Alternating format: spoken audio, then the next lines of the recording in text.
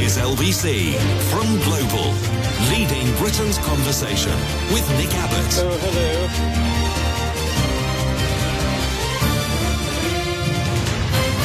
Well, let's get back to it. Well, that was unexpected. We lost to Brazil. It's the shirt what done it. No! It's increased the swishification of our once great nation. You believe that?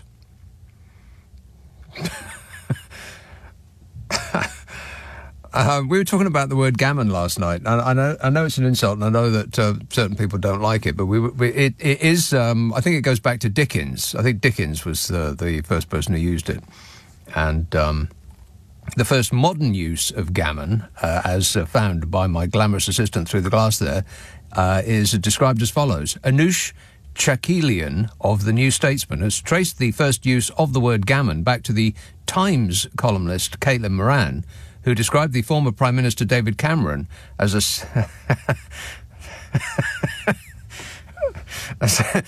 C-3PO made of ham.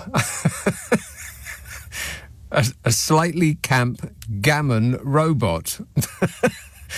Excellent work there, Caitlin Moran. I think this is nonsense. Yeah, well, you would. You just would, yeah. C-3PO made of ham. Why doesn't anyone listen to me? Jan Tech, these are texts and tweets from last night. Jan Text, James Cleverly's trip to Rwanda by private jet cost more than £165,000. That's where our money goes. What a complete waste. This government really does spend money like it's going out of style. No wonder we owe nearly £3 trillion. That's true. £3 trillion. This one says, it's going to be hilarious if we win this Euros and the shirt is immortalised forevermore. Yeah, it will be, yeah. Krista says, I'm doing something cultural. I have for 2 years been building an underground den under my local golf course because I can't afford to move out of my mum and dad's. It's now got 3 rooms and is accessed by a hole in the ground amongst a bunch of brambles in the middle of a thick hedge. I'm a student engineer. I'm looking forward to one day moving in another year and it'll be done. Earlier today, I moulded a bed out of wet mud. Earlier today, I moulded a bed out of wet mud. I wonder if I'm the only one doing this, says Kristen.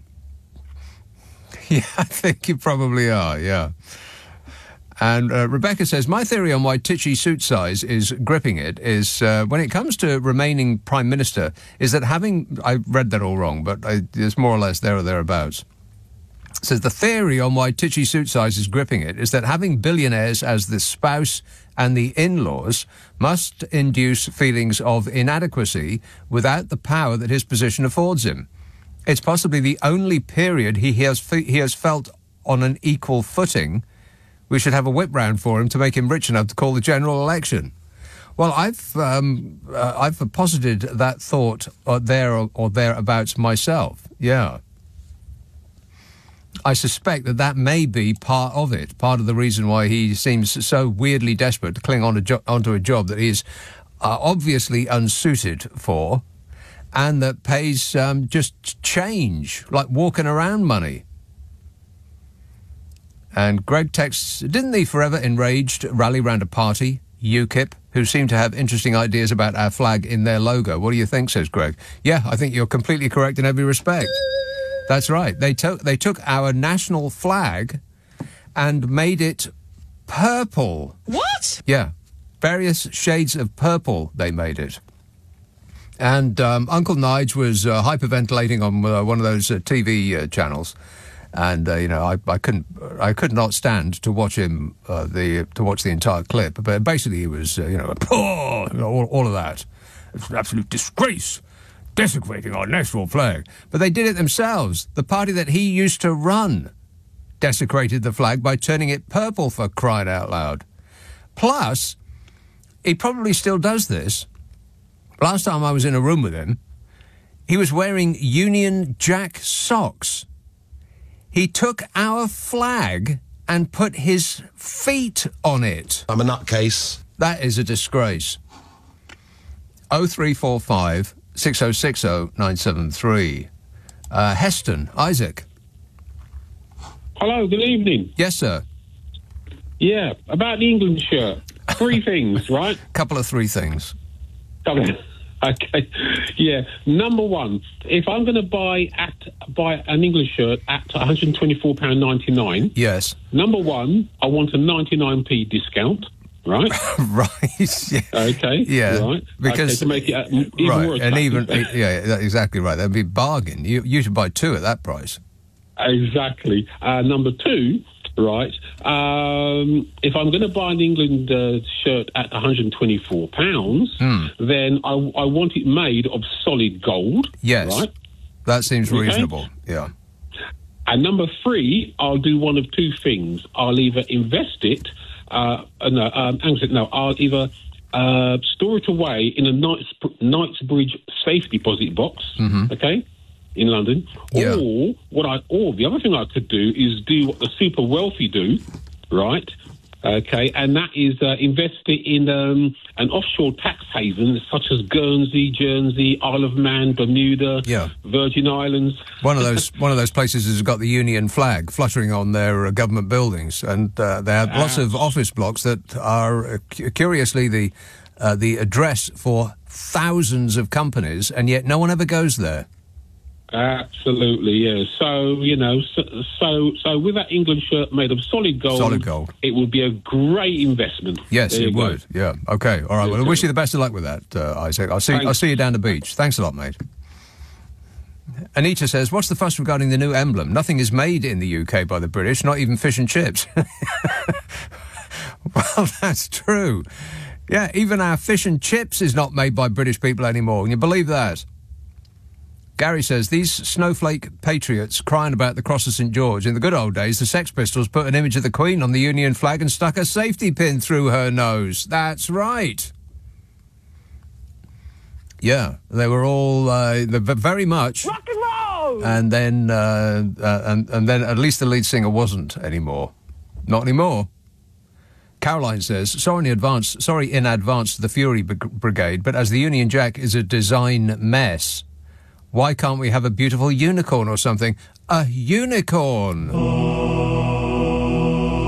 That's an excellent idea, Caroline. Claire says, I've got loads of these from last night. It's like about 10 pages of them. I'm very bad at my job. Correct.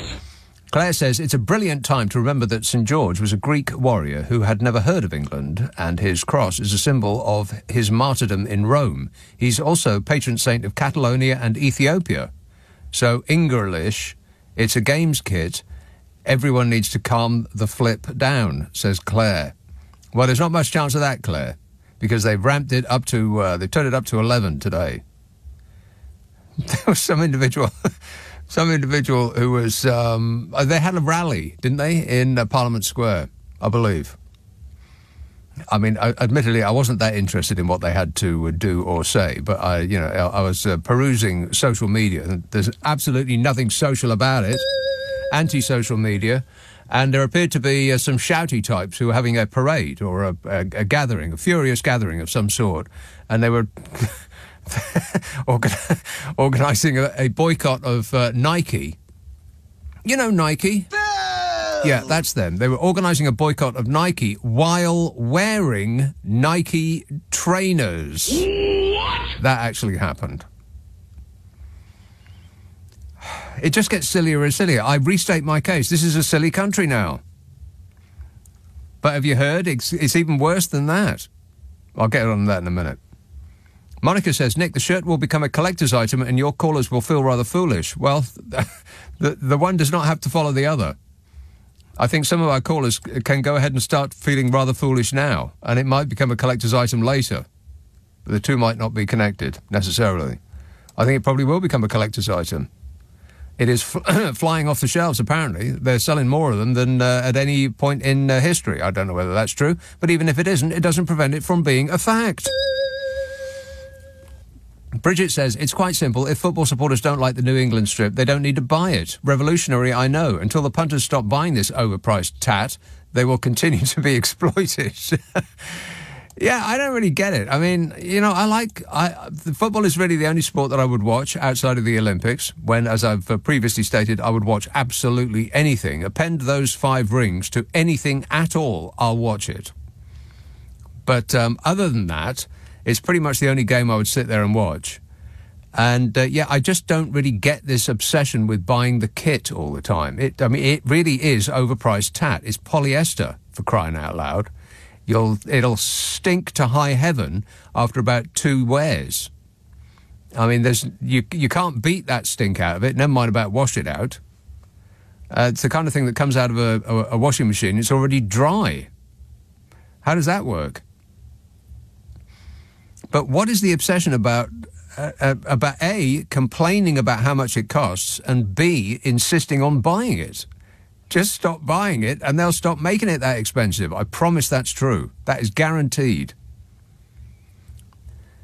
I mean, it didn't used to be that much. It seems to, well, it's like everything else, isn't it? You go to the checkout of the supermarket and you see the amount go up and up and up. It's like sitting in the back of a cab. You can see the amount that your journey is costing just ticking up and up. And you've got half your goods still yet to be booped, boop, and it's already in 3 figures. How did that happen? Didn't used to be £124.99. It used to be like 60 quid, and when people heard that it was £60, they said, "What? 60 for that?" Now it's double that. Good grief. But if you keep buying it, they'll keep making it, and they'll keep making it that expensive. That is absolutely true. Vince texts, those angry people are going to be furious if they ever find out the following. St. George isn't just the patron saint for England. He also holds this position for Aragon, Catalonia, Georgia, Lithuania, Palestine, Portugal, Germany, Greece, Moscow, Istanbul, Genoa and Venice. Wherever they are.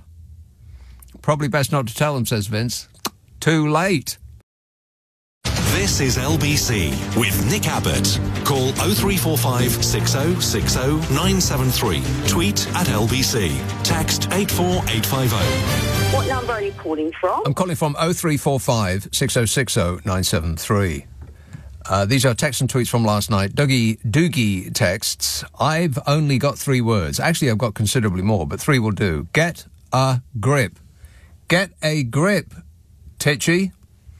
I do believe he's actually gripping it already. I'm gripping it. You see, he's gripping it already. Way ahead of you there, Doogie. He says, if indeed your name is Doogie, or is it Dougie? Probably Dougie. Probably yelling at the radio. It's not Doogie, you moron. Moron?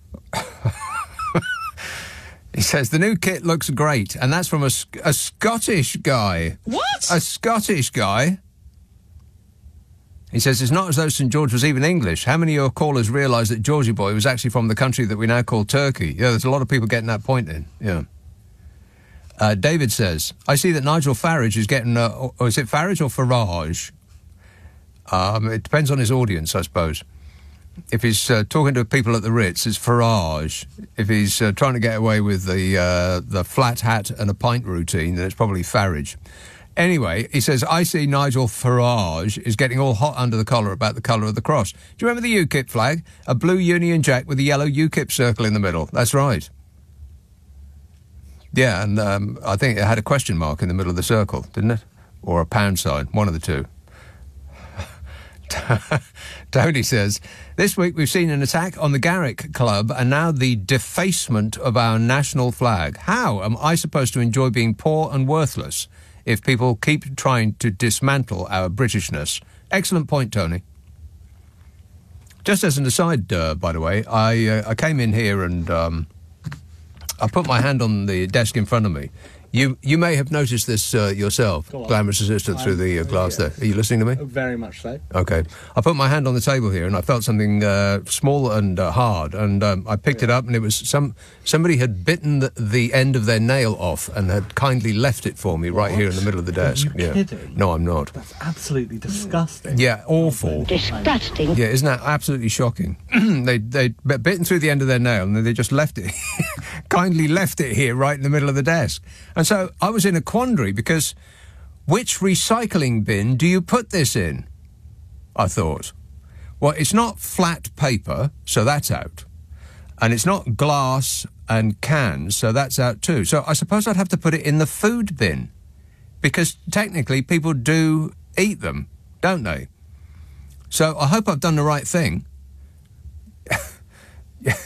You're welcome. Thank you. 0345 6060 973. Let's have Merthyr Tydfil. Hello, Jeff. How are you doing, Nick? Okay. What is it? What is it, toenail? Or a Oh, finger? wow. See, now you've opened up a different can of worms entirely. Somebody's sitting here biting through their toenails. Oh, they'd have to take their shoes and socks off. Good grief. Just wondered.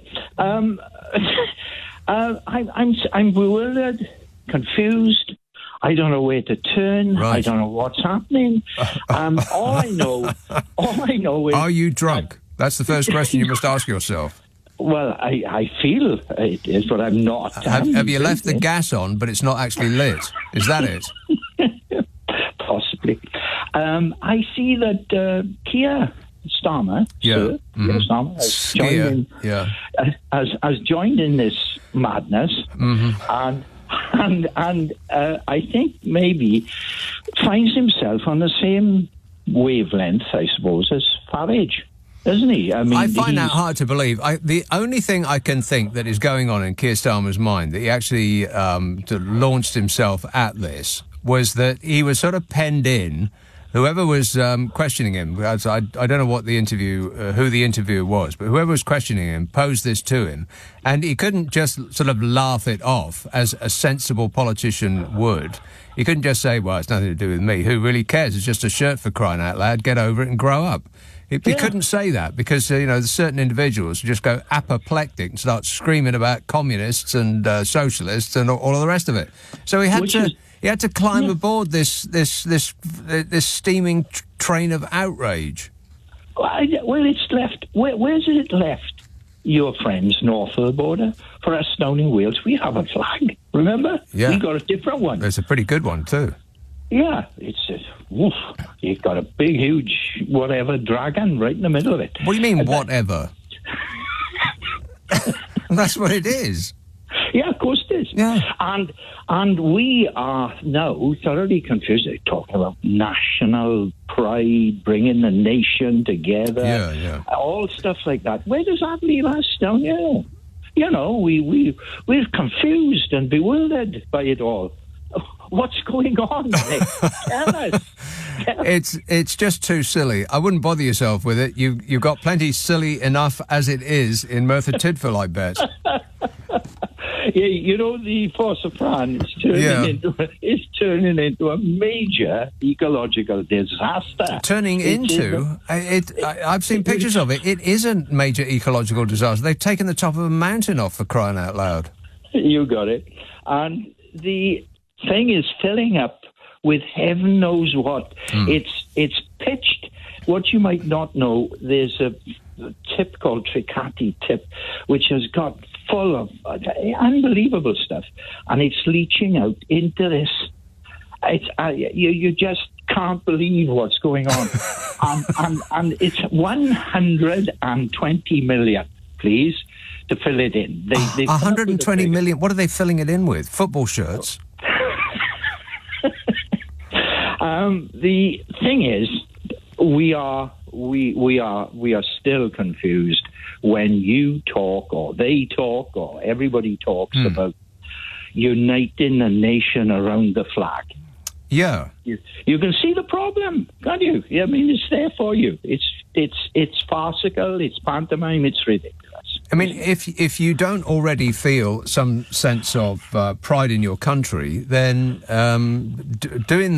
having sort of personal relations with the flag, disgusting, isn't going to really help any. And the more you wrap yourself in it, the less patriotic, to me, you appear. There seems a certain desperation in that.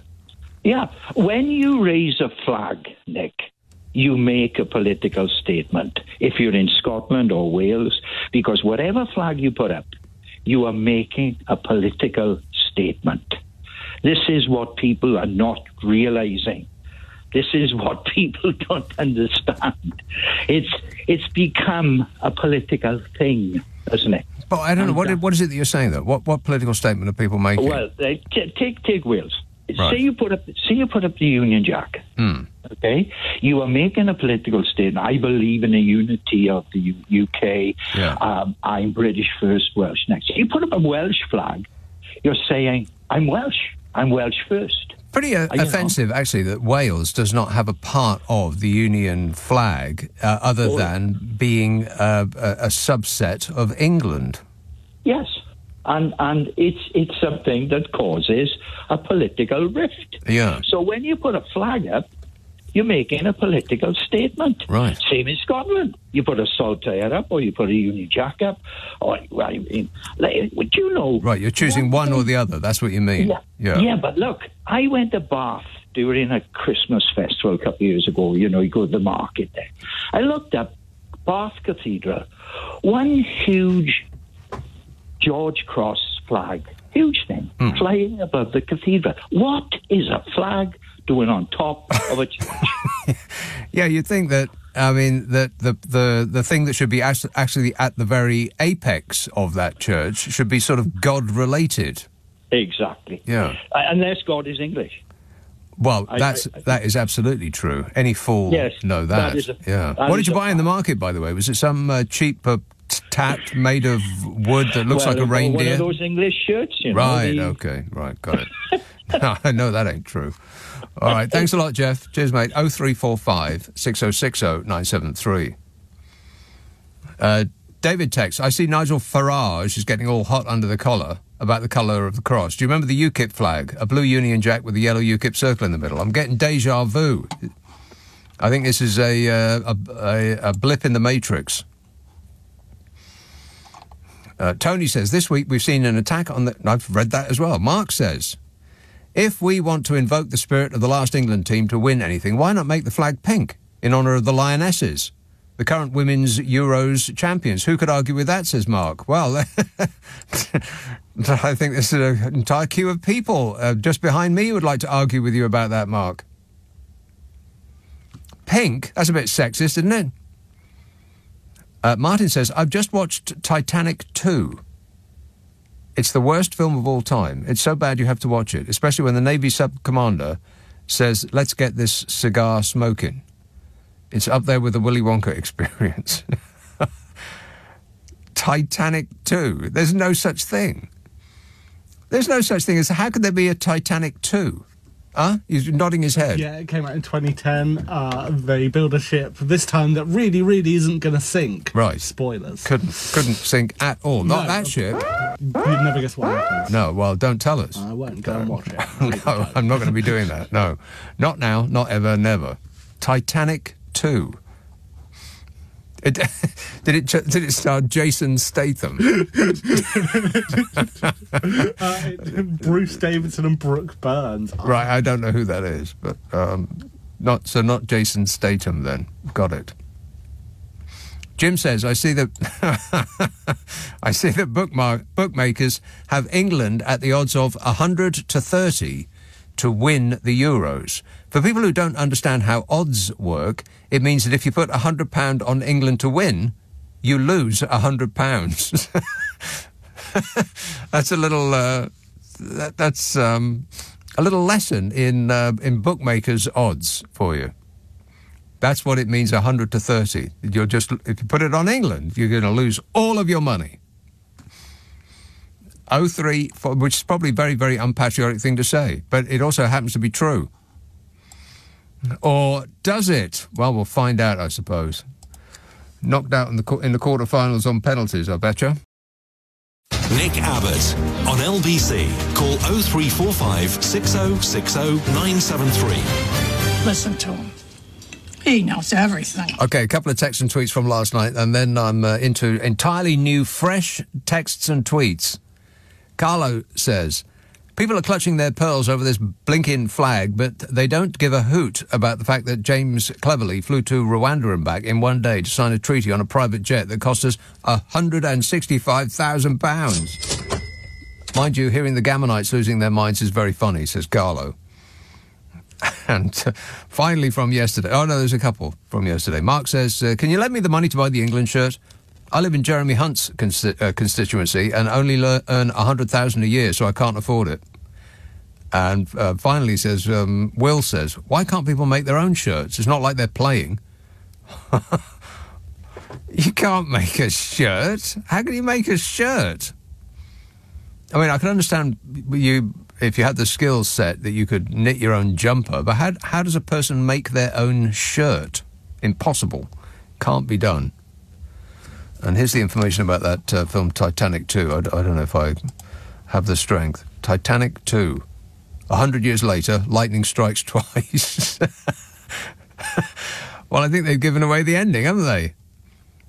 Bruce Davison and Brooke Burns. Never heard of them. I think they went down with that ship.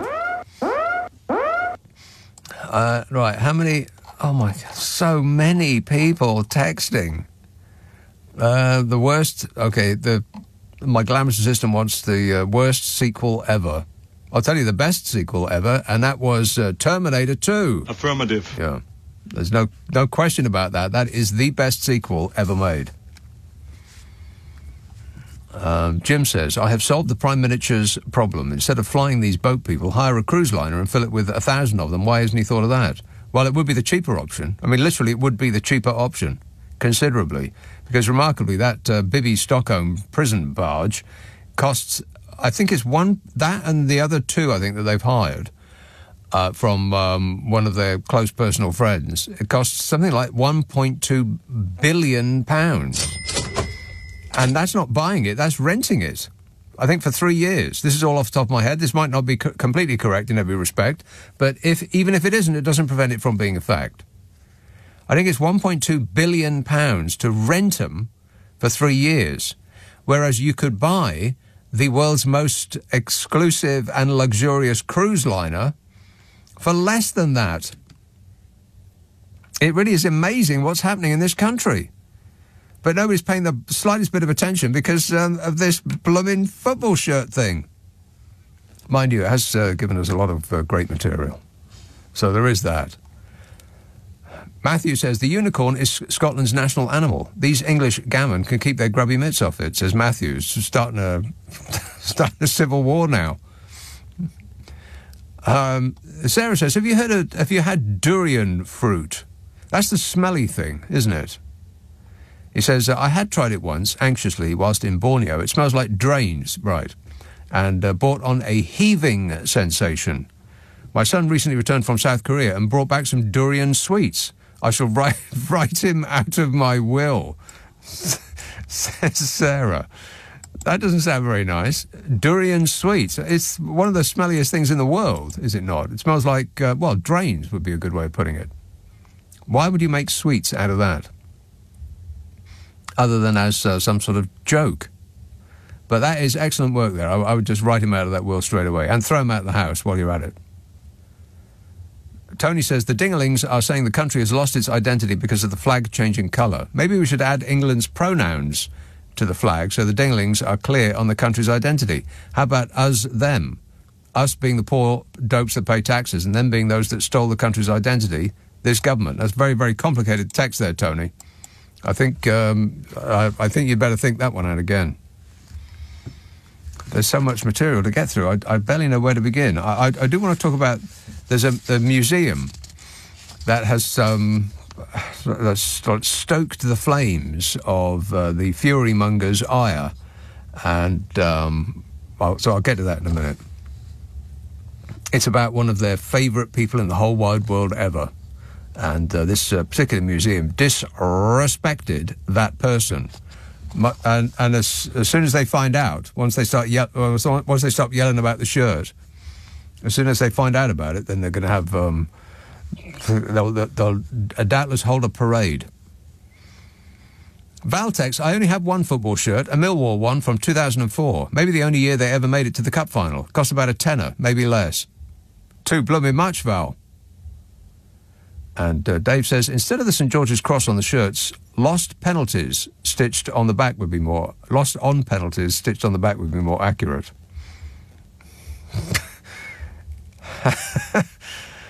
Yeah, I fear that we're in for a major disappointment because we're getting our hopes up, England fans, Scotland too. But I fear that we're going to be cruelly disappointed, again. I mean, does anybody really believe that we're going to go past the quarterfinals? I mean, come on. It just doesn't happen, does it? Not to us. And Darius says, I noticed our fun-sized Prime Minister was moaning about the flag on the England shirt, completely forgetting the time when he had a mono-colour Union flag on each side of the podium when he had a speech last year. Funny, eh? Yes, that's right. I mean, if only these people had paid attention to what they've said and done in the past, then they'd be hyperventilating less about this nonsense. But like I said, it's worse than that because a museum has stepped out of line. I'll get to that in a minute. But it's actually much worse than that just in general because this country is apparently in great danger. And the regime is not doing anything about it. I'm talking about army recruitment levels. I'll just do a short detour into this. Falling levels of recruitment in the British Armed Forces is a profound national security risk, ministers have been told. Several recent committee reports have raised concerns about the Ministry of Defence's resources and ability to respond in a range of threats facing the UK. MPs were warned last month that the UK's readiness to fight an all-out war is marred by capability and recruitment issues. In other words, we've lost before the first shot's been fired. In a report on armed forces readiness, the Commons Defence Committee and the government must address the armed forces capability stockpile shortages and recruitment crisis, they were told. The report stresses that the military is consistently overstretched, with demands of operations personnel deployed, leaving little time for training in war fighting, which is, their purpose. So our forces are stretched, too threadbare to protect this country. And what does our patriotic government do about that?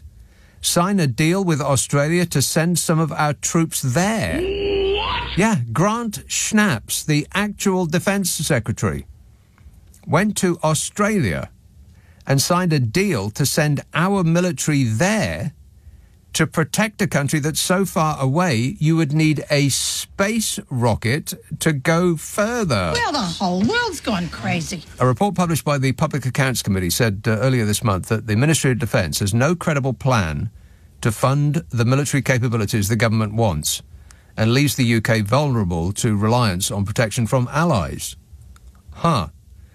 And as we can't rely on America, particularly if Donito Mussolini gets back in, that's us relying on, get ready, grip onto something firm, Europe. Oh, no. And we can't properly fund our defence forces because the government's number one priority is winning the next election. And they won't be able to do that by spending money on saving us from something that might happen in the future. They're banking on using what little money they can find to give us tax cuts in the hope that we will forget about everything they've done to us over the past 14 years. So we're exposed, and not in a good way. Meanwhile, recruitment is exactly as chaotic as you would expect. Fewer than 1 in 10 applicants reportedly ended up joining the British Armed Forces last year because of long delays in the recruitment process. There's a line for everything in this country. 74,000 potential recruits of the 137,000 people who applied to join the Navy, the Army and the RAF gave up because the overall process took too long. It was also reported that the British Army, whose recruitment has been managed by capita since 2012, had the worst problems and lost 70% of its potential recruits. What? Blimey. Capita. Is there anything in this country that is not run by Capita or G4S or Serco? I mean, why couldn't the actual military organise their own recruiting? They used to. But then the Tories got in and found something they hadn't already hived off. I mean, I suppose we should be grateful that they haven't privatised the army. Yet. It's just the recruitment bit. And it's going as well as much else that's been taken from us and gifted to private enterprise, like the water companies and the railways and our gas and electricity. That seems to be the regime's speciality. Wrap a monopoly in a ribbon and give it away on the promise that it will be run better. And how's that working out? Fabulous. As of this year, we have 130,000 fully trained and full-time military personnel, which is lower than at any time since the Napoleonic Wars, whenever that was. In the past 12 months, only 10,680 people have joined the UK regular armed forces, while 16,140 left. And in the past 10 years, 800,000 applicants just gave up before being accepted because the wait was too long. They were waiting 6 months without knowing if they'd been accepted or not. And as usual, the regime say that we should not believe the evidence of our own eyes. The Ministry of Defence stated recruitment is a top priority. Yeah, it's their number one priority. They're working night and day. It's the country's number one priority. It's my number one priority up and down the country, and that will be our focus. He's gripping it. And it's not like we don't need them. Ministers have been told that the current levels of recruitment were a profound national security risk. But as those ministers that haven't swanned off to Australia to promise something that we can't deliver are busy going around TV news shows hyperventilating about a tiny logo on the back of a football shirt, they can't do anything about that at the moment. So if Vlad the Insaner wouldn't mind postponing an invasion till we can get the England football kit recoloured, that would be just great. Thank you. We appreciate your cooperation. Nick Abbott on LBC. Call 0345 6060 973. Okie dokie. 0345 6060 973. Semra texts, the English flag isn't the only thing that's doubled. I got my well, not flag, you mean the shirt, doubled in price. I got my council tax this morning. It's doubled from £60 a month to £120 a month. When will our income double, says Semra. Well, how's never for you? I'll pencil you in for never on that. Glasgow, hello, Frankie. All right, Nick. How you doing, pal? Good, yeah, good, thanks. The great man. I've not spoke to you for a while. I've been away in my travels. Oh, yeah. Prison? I was in Budapest. No, come on. You see, you're stereotyping us East End of Glaswegians. No, Frankie. He must be in Berlin, eh? Yeah, He must be in the big house. Right. No, I was in Budapest and for a while, and then Croatia, and then I'm back to Croatia on Tuesday. Oh, well, that sounds a delight. I play chess and win wee tournaments and stuff. And you play chess, and that's why you were away? Aye. You're a professional chess player? No, I'm not a professional chess player. I'm an amateur chess player, but I play for good money. So it's a bit like, you know, like you get poker players, amateur poker players, they go to tournaments and stuff and win money. So it's the same with chess. Aye. I find that hard to believe. What? That you can make money at chess? Yeah.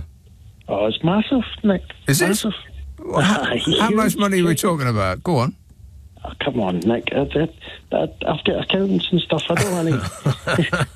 Bodger might be listening and trying to fleece me and give a donation to the Tory party, but I'm not racist enough. The tax man, yeah. The tax. Oh, come on. OK, so is it 5 figures? Oh, come on, Nick. He's a 4. No, 4. 4 figures. 4 and 4 and 4 and 4. You know what I mean? All right. Enough to keep the wolf for the door. Well, good for you. It's better because apparently it's been raining when I've been away. No, in Glasgow, I find that hard to believe. Especially in Glasgow, mate. Aye. Right. Have you done the weather check for the night or tomorrow? Well, I do. I'm supposed to begin it tomorrow. Yeah, well, I wouldn't if I were you. I do the weather thing on Fridays, but I can tell you. Usually you're Friday man, but I didn't get back to that. Tomorrow the sun is going to be out almost all day. Blimey! Oh, come on. No, but the wind's been horrendous. I would get out there and enjoy it while it lasts because it won't. I know that. But anyway, Nick, what about the Donald? In Croatia, I was in Zagreb, and I'm going back to Zagreb on Tuesday. I was staying with my pal, and they're kind of, it doesn't really care what goes on here or goes on in America. Yeah. But they turned in and said that the Donald's slogan was "Vote for Honest Don" and Crooked Joe, an Honest Don. Yeah. And I thought, somebody's at the wind up. And I went on, and I googled it, and it came up. Yeah, apparently so. The slogan is going to be Honest Don versus Crooked Joe. Honest Don. Can you believe that? I'm a person that wants to tell the truth. I'm an honest person. Yeah, he lied. He's an honest person. He lied. Yeah. And we've had a lot of wind for the last few days. Do you know anybody that knows anything about wind? Because I don't. I don't know anybody who knows anything about wind. I know a lot about wind. Apart from him. I know a lot about wind. Yeah. You know, you're just playing me like a keyboard here, Frankie. Oh, come, no, I've just missed you down here. A little bit, I need to try and learn to work. See, I don't want to phone you. I get the time difference mixed up because we're an hour in front. So sometimes when I've had too much Don Revy, I go back to my apartment and I'm like, right, I'm going back for 10 o'clock, lads, because Nick Abbot's on. And I forget it's 11 o'clock and back here. By the time you come on, I fell asleep. So I need to listen to the podcast. Do you know what I mean? Yeah, listen to the podcast. Excellent idea. I do. All right, okay, good. Thanks for reminding me, Frankie. If you like this show and you can't listen to all of it, then as Frankie quite rightly pointed out, we put it up the internet as a podcast. The idea is we take the news and the ads out. Now, if you have one of them stupid smart speakers, the magic phrase is play Nick Abbott, the whole show podcast. And it's available only on Global Player. It's exclusive to Global Player. If you haven't got that, then you can get it at your favourite app store or globalplayer.com. And the idea is that we take the news and most of the ads out, mostly, which means it takes less time to listen to. And by that method, you'll use less electricity and do your bit to protect the environment. All right, thanks a lot, Frankie. Cheers, mate. 0345 6060 973. Di says, I have a complaint. You only like football? I like it only when it's a World Cup. Snooker, on the other hand, is sublime, invented by the British Army officers. It's your duty to adore it, or at least put up with it. Yes, snooker. I can force myself to get into it. When it first appeared on British TV, it did appear as though it's like going into a Zen trance looking at snooker, because it's green, which is the easiest colour to look at, which is why blackboards used to be green, by the way. And it's got these little coloured balls on, and they go hither and thither and yon, and nothing really happens, not very much, and you can just sort of go into a bit of a trance.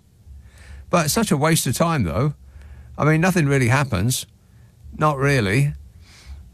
And I start feeling a bit ill looking at the people who play it, because it appears to me as though they've never seen the light of day. Always in some dank basement somewhere since they were kids. They've got this sort of pallid, almost see-through look to them. They don't look well, let's be honest. Keith texts, I agree with you. Nobody outside the UK gives a damn. Stupid, washed-up little country. Whoa! He's talking about us. Can you believe that? You have nothing the world wants to buy, and soon you'll be completely in the dustbin of history, says Keith. Once the banks move out of London to Paris, your GDP will be the same as Iceland. Apologies to Iceland. Now, I don't know whether he's talking about the country or the shop. I'm thinking about being offended, Keith. Junior texts, with all the fuss about the kit, not once was it mentioned during the England and Brazil game tonight. Really? They will spin it tomorrow. England would have beaten Brazil if they'd had the proper St George's cross on their kit. Yes. Well, I predicted that. Yes, they will. Those gay colours infested our boys and made them less manly. Something like that. I mean, they won't use that exact phrase, but that will be the inference. Speaking of inferences, I mean, I don't want to talk about it at all. I'm going to respect their privacy, but I was wondering how the press are going to make Kate's issue about Meghan. And it took them one day. If you look at the US Home, well, just before I came on air, so they might have changed because they change it a lot. But if you look at the US Home edition of Mail Online, the headline at the very top was, Kate doesn't need Meghan, says expert. So there it is. That's that question answered. That's how they can make this about Meghan. Yeah, thanks a lot, Megan. No! You see what you've done? 0345 6060 973. Text 84850. Email nica@lbc.co.uk. And if you're on Twitter, it's @LBC. You can WhatsApp us as well, by the way. I keep forgetting about that one. And the number is the same as the phone number. 0345 6060 973. Friday, Saturday, Sunday night at 10. Nick Abbott, LBC.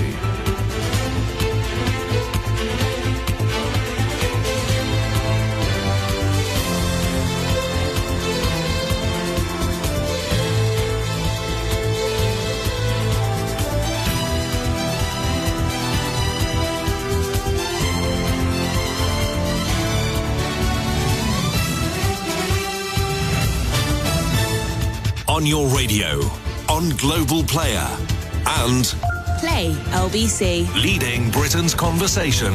This is LBC.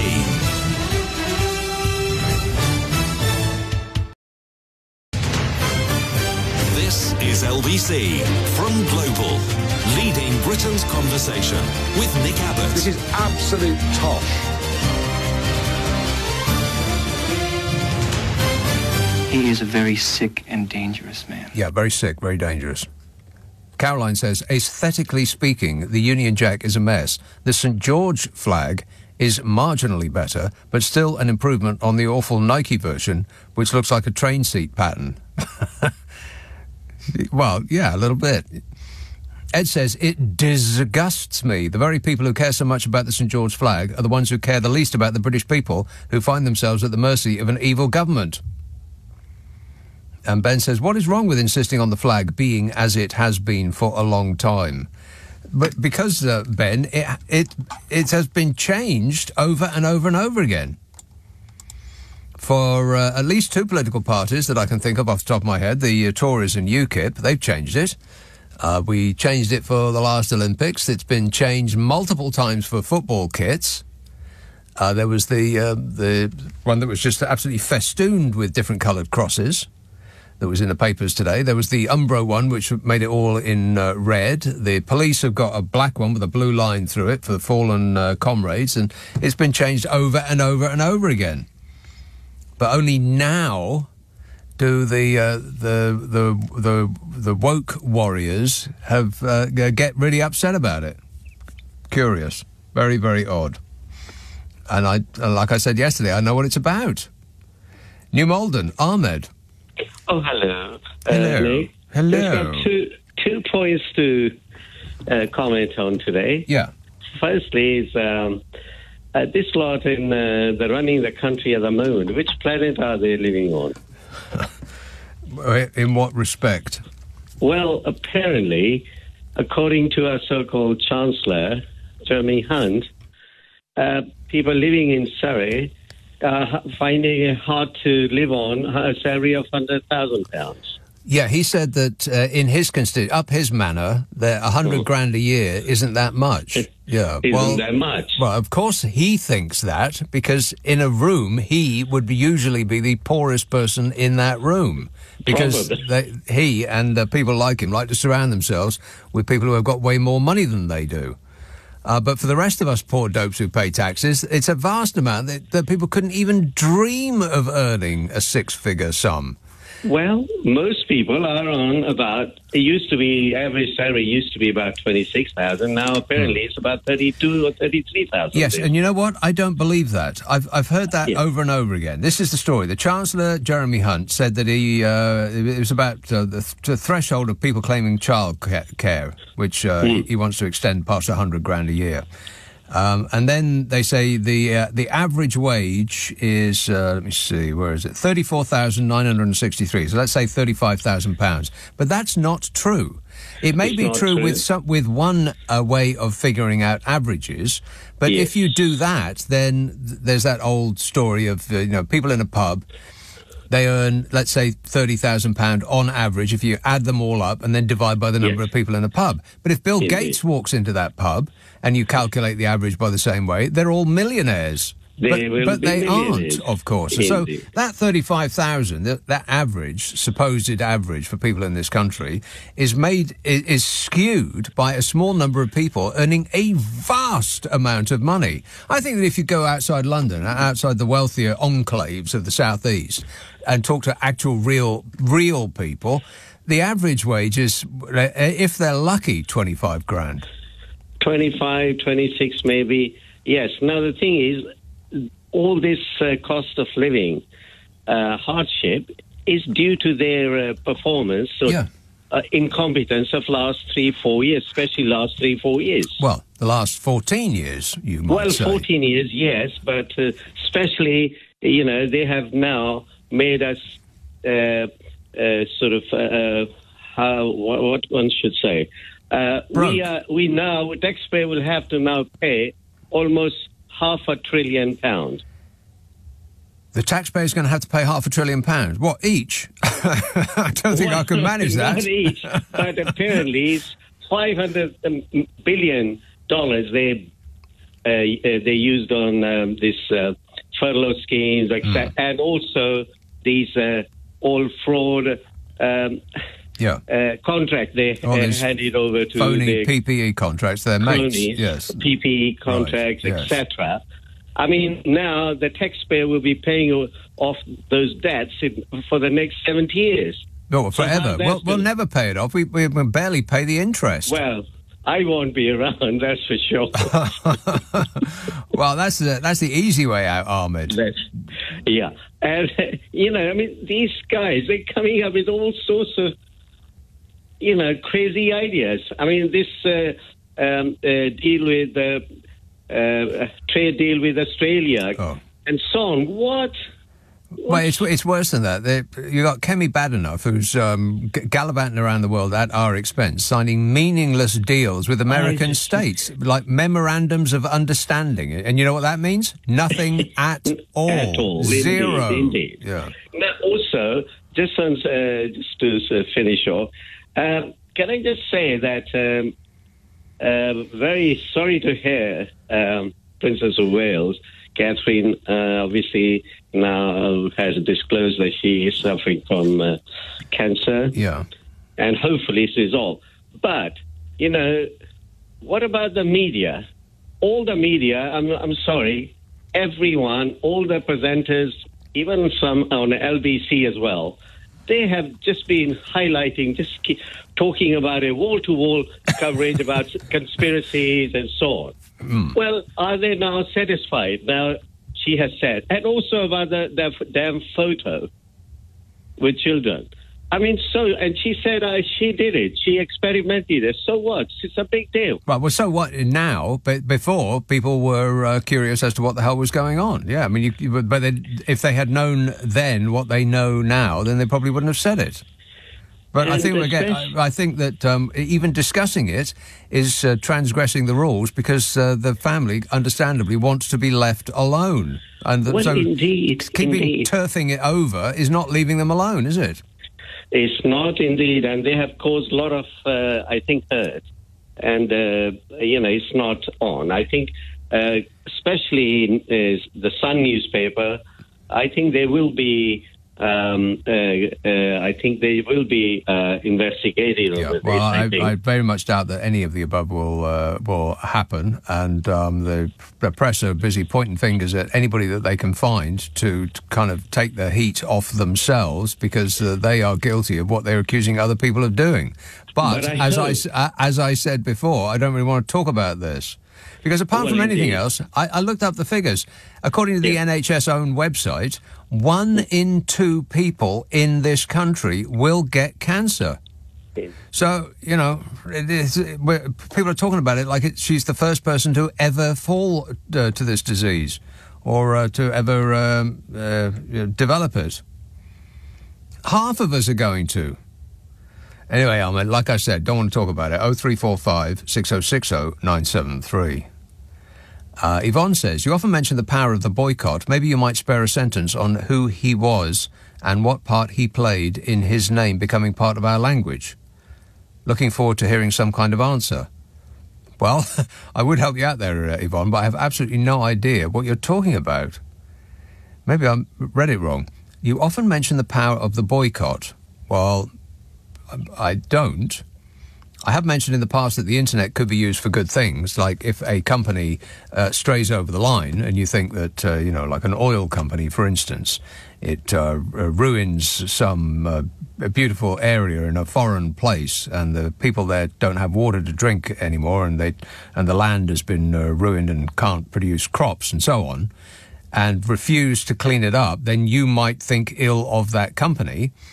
And the way that you could use the internet would be to, suggest that you might, instead of filling up at one station, just drive 100 yards down the road and fill up at another one. And if everybody did that, then some giant oil company that's worth billions of dollars would be put out of business. That would be a good way of using the internet rather than to whip up some phony storm about a blooming football shirt. But generally, I wouldn't support boycotts. But anyway, she says, maybe you might spare a sentence on who he was and what part he played in his name becoming part of our language. What's she talking about? Do you know? Oops, sorry, who? Sorry, I got round it here. Apologies, mate. Never mind. I don't have the energy to repeat it. But I don't know who you're talking about, Yvonne. If only I did, I might help. But as I don't, I can't. Another satisfied customer. Jonathan says, wake up, everybody. The flag on the back of the England shirt is a trans flag to represent the gay footballers. Yeah, well, apparently there aren't any, Jonathan. Tristan says, I think he's joking, by the way. Don't get upset. Tristan says, I went to the Willy Wonka experience. I turned up after being promised magic, wonder and joy. In reality, it was a lackluster and joyless experience where everyone looked more sad and dejected rather than happy to be speaking of football. Do you... There's supposed to be a full stop there somewhere, surely. Hey, Tristan, can I interest you in a full stop? He says, speaking of football, do you remember who made the ball in 1966? I bet you won't guess if I gave you the rest of the show there. This must be what Brexit voters feel like. I blame Hazard and Sparkles. Blimey, you're all over the shop there, Tristan. I've got no idea what you're talking about. Who made the ball in 1966? Was it Dave? What company you mean?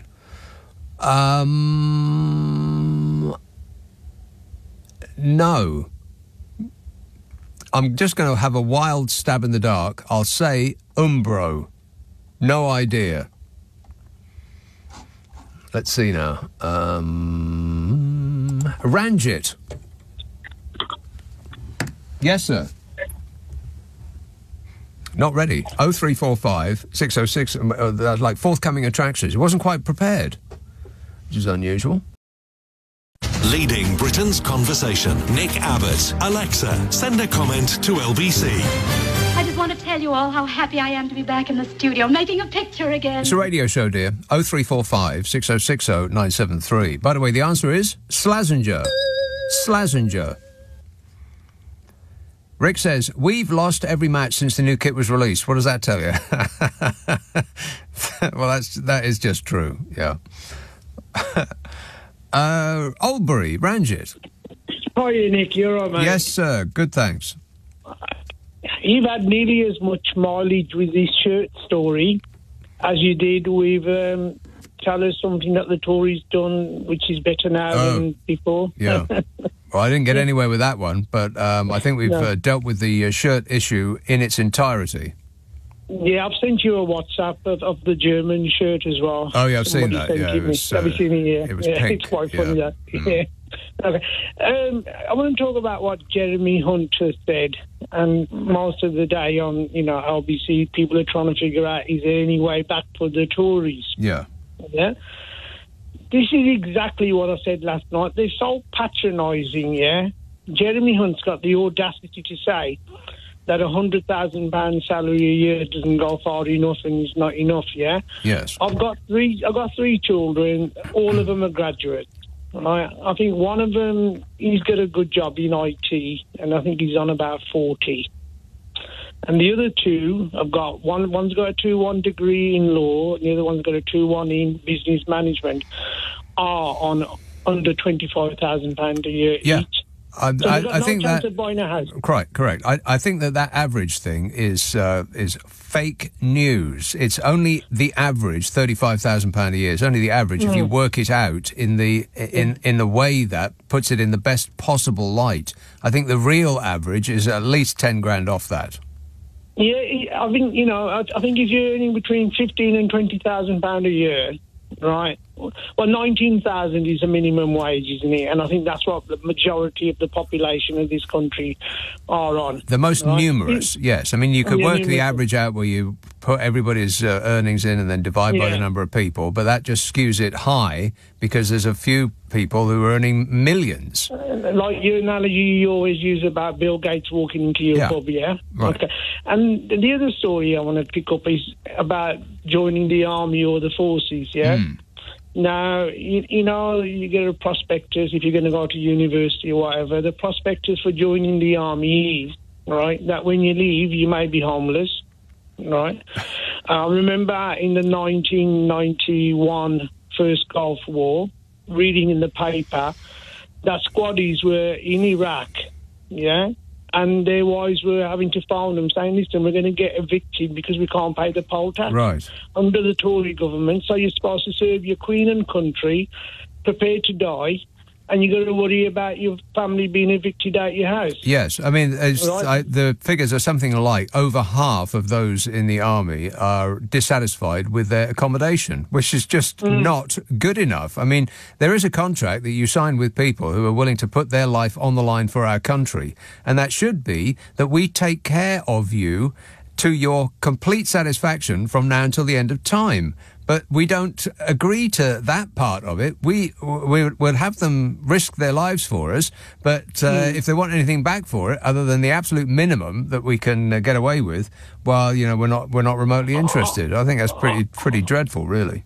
I mean, you know, these asylum seekers, I mean, them turning their noses at, going into these army camps, right, where they're going to be in prison. Yeah.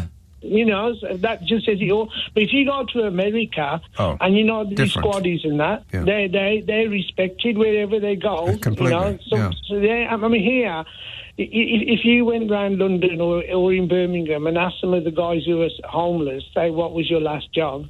And they say, we was in the army. I bet you would get quite a few people who said just that, yeah. Yeah, and I used to work with quite a few guys who were ex-army, and they said, you know what, we don't like civilian life because when we was in the army, this is like, these guys probably about 70 now, because we used to be treated okay, but now they treat them like rubbish, right? And the thing is, these, like Jeremy Hunt, yeah, you got to be careful how you pronounce his name, because if you're getting angry, you can slip up, yeah? Right? He, all of these are so out of touch, all right? And that's the reason they're going to lose this next general election, because they've become so elitist. But right?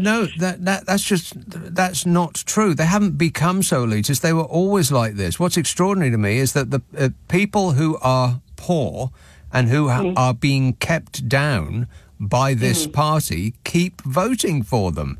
And if you point this out to them, then their response will be almost like they've been programmed, well, that's just the politics of envy, as though it's not affecting them. Nick, I was having an argument with somebody the other day, right? I said more billionaires and millionaires were created during the pandemic and since the pandemic because of these contracts. Guess what his reply was? Go on. Well, since 1994, since the lottery started, quite a few millionaires have been created since then. I thought, you know what? I said, I'm banging my head against the wall, even trying to explain something to you. I would take away half of his chips if I were you. Just throw them on the floor. But that is a mentality of people that I try to educate, and I think you're trying to educate, and one or two other presenters on this station are. Ranjit, I am not an educator. Not now, not ever, never. No, but we're trying to explain to them how they're being shafted, and they can't understand it. No, it's not a willingness. It's not that they're unwilling to learn. It's that they're unwilling to change their sort of received views.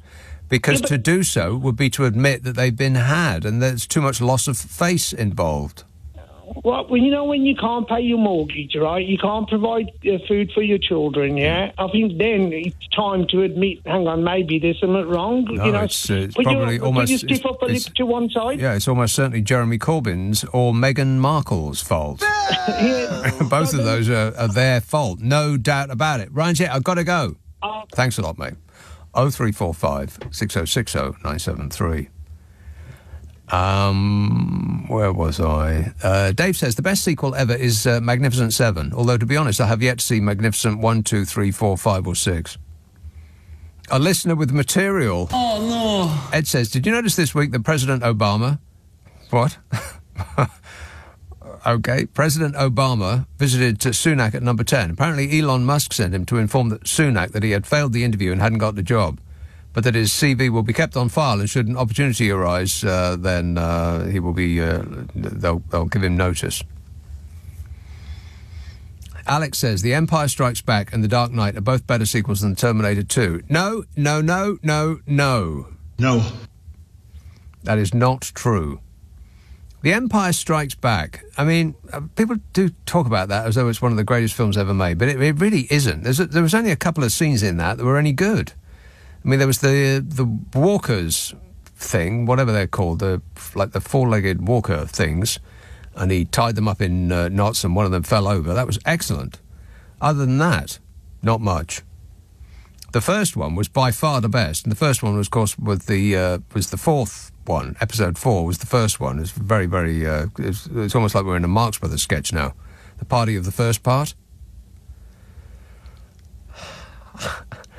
As for the worst, says Alex, Ghostbusters 2 and all of the Jaws sequels are my entries. Well, Ghostbusters 1 was bad enough. I'm not going to watch 2. And I would believe you about the Jaws things. Christian says, have you heard about the customs warehouse in Portsmouth built to handle imports post-freedom? Freedom, yeah. How's that freedom working out? Dreadful. Yeah, not that great. Not as advertised, certainly. These warehouses at a cost of £7 million to the Portsmouth Council. Since the government policy has changed 5 times since 2020, it has not been used and now will not be needed, and the most cost-effective solution is to demolish it. Yeah. I thought it was significantly more than £7 million. But yes, they built them and then decided that they didn't need them, and now they're going to knock them down again. It's the government way. They're very, very concerned about not wasting the public purse. Yeah, it's their top priority. And Joe says, completely wrong, the best sequel ever was Bad Boys 2. I very much doubt that. I mean, I don't know, but I doubt it. Dave says, we don't need an army, we have loads of sovereignty that we can chuck at the enemy. If that doesn't work, we can unleash the cross. Well, that is, yeah, but we'll have to change the colour on it. Not that, not the colour that it is at the moment. Because Vladimir Putin ain't going to be frightened of that, that's for sure. 0345 6060 973. Tunbridge Wells. Bob. Hello, Nick. Bob.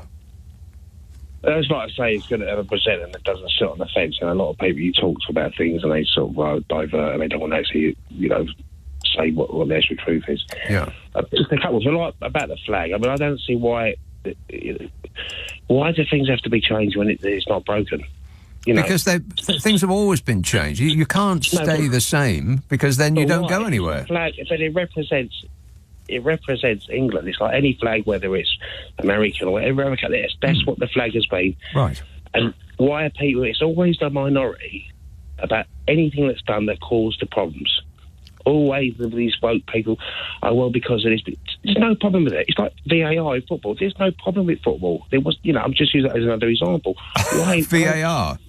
Well, there was the problem that if somebody was offside or not, they might have got the wrong decision and the game might have gone the wrong way. But referee, but they still making those mistakes now, even when they're using it. It hasn't been solved.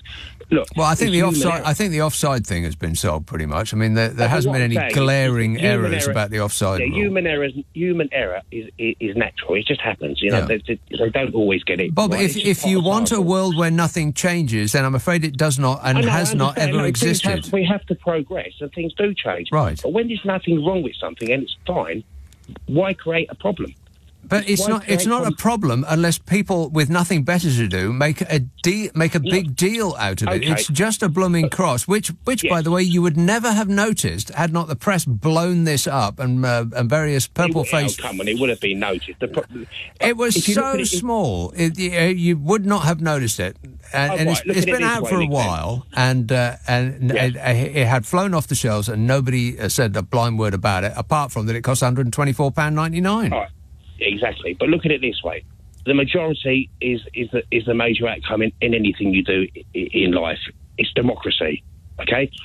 The majority has a say. That's the way it is. You vote for a party, the majority. That's the way it is. Yeah. What's that going to do with the cross?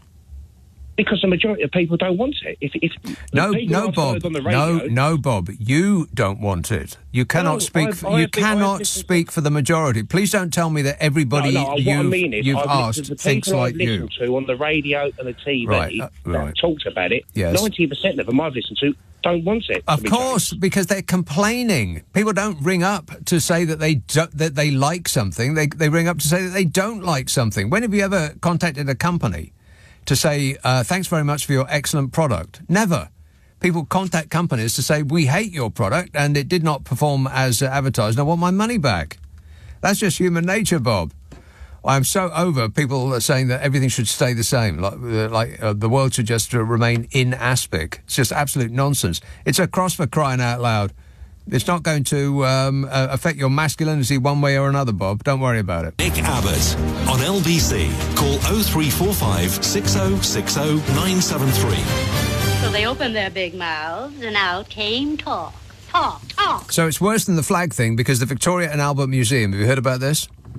The Victoria and Albert Museum has rowed back on its labelling of Margaret Thatcher as a contemporary villain in one of its displays after a backlash from the same people who exploded over the cross on the back of a football shirt and created a hot air cloud that is threatening to melt a glacier. Except that sounds like the result of climate change, and they're angry about that too, so you can't say that. It was hard to find anything that the usual suspects aren't angry about. I mean, it's a list that includes everything except the things that they should really be irate at, which is that the party they keep voting for is keeping them poor while distracting them with this nonsense. Hey, sheeple! Wake up, it's later than you think. So the Victoria and Albert Museum was met with eye-bulging, fist-clenched, shouting fury after it described Margaret Thatcher as an unpopular public figure. What? Well, that's just a matter of fact. If you were a youth when she was in power, then you cannot say her name without pronouncing it Margaret Thatcher. And not only did the V&A call Thatcher unpopular, they also made fun of her. And that's about as bad as can be to the permanently furious. They absolutely cannot stand being giggled at. Because the museum included Margaret Thatcher alongside, get ready, grip onto something firm, Hitler and Osama bin Laden as part of a history of comedy display. That's right, a history of comedy. Comedy is making people furious now. Oh, fabulous. I mean, not Jim Davison or Bernard Manning type comedy, the type of 1970s comedy that laughed at minorities, punching down comedy. That's just free speech, that is. I mean, those people being laughed at need to get a sense of humour or go back to where they came from. No, laughing at the powerful seems to make certain types completely lose their minds. I mean, take the mick out of Jacob Rees-Mogg, for instance. My view. And a certain type of person will want to burst out of their decrepit hovel and kill you. Politics of envy, that is. And Margaret Thatcher is their god. She's like a vision of perfection sent down from heaven to the kind of person that has done miserably badly from absolutely everything she did and stood for. It's a constant source of amazement to me that the poor defend those who keep them down. How would Donald Trump put it? I love the poorly educated. And the V&A is one of our most revered institutions, famed throughout the world for its collections and always in the list of top attractions for tourists to see when they come here.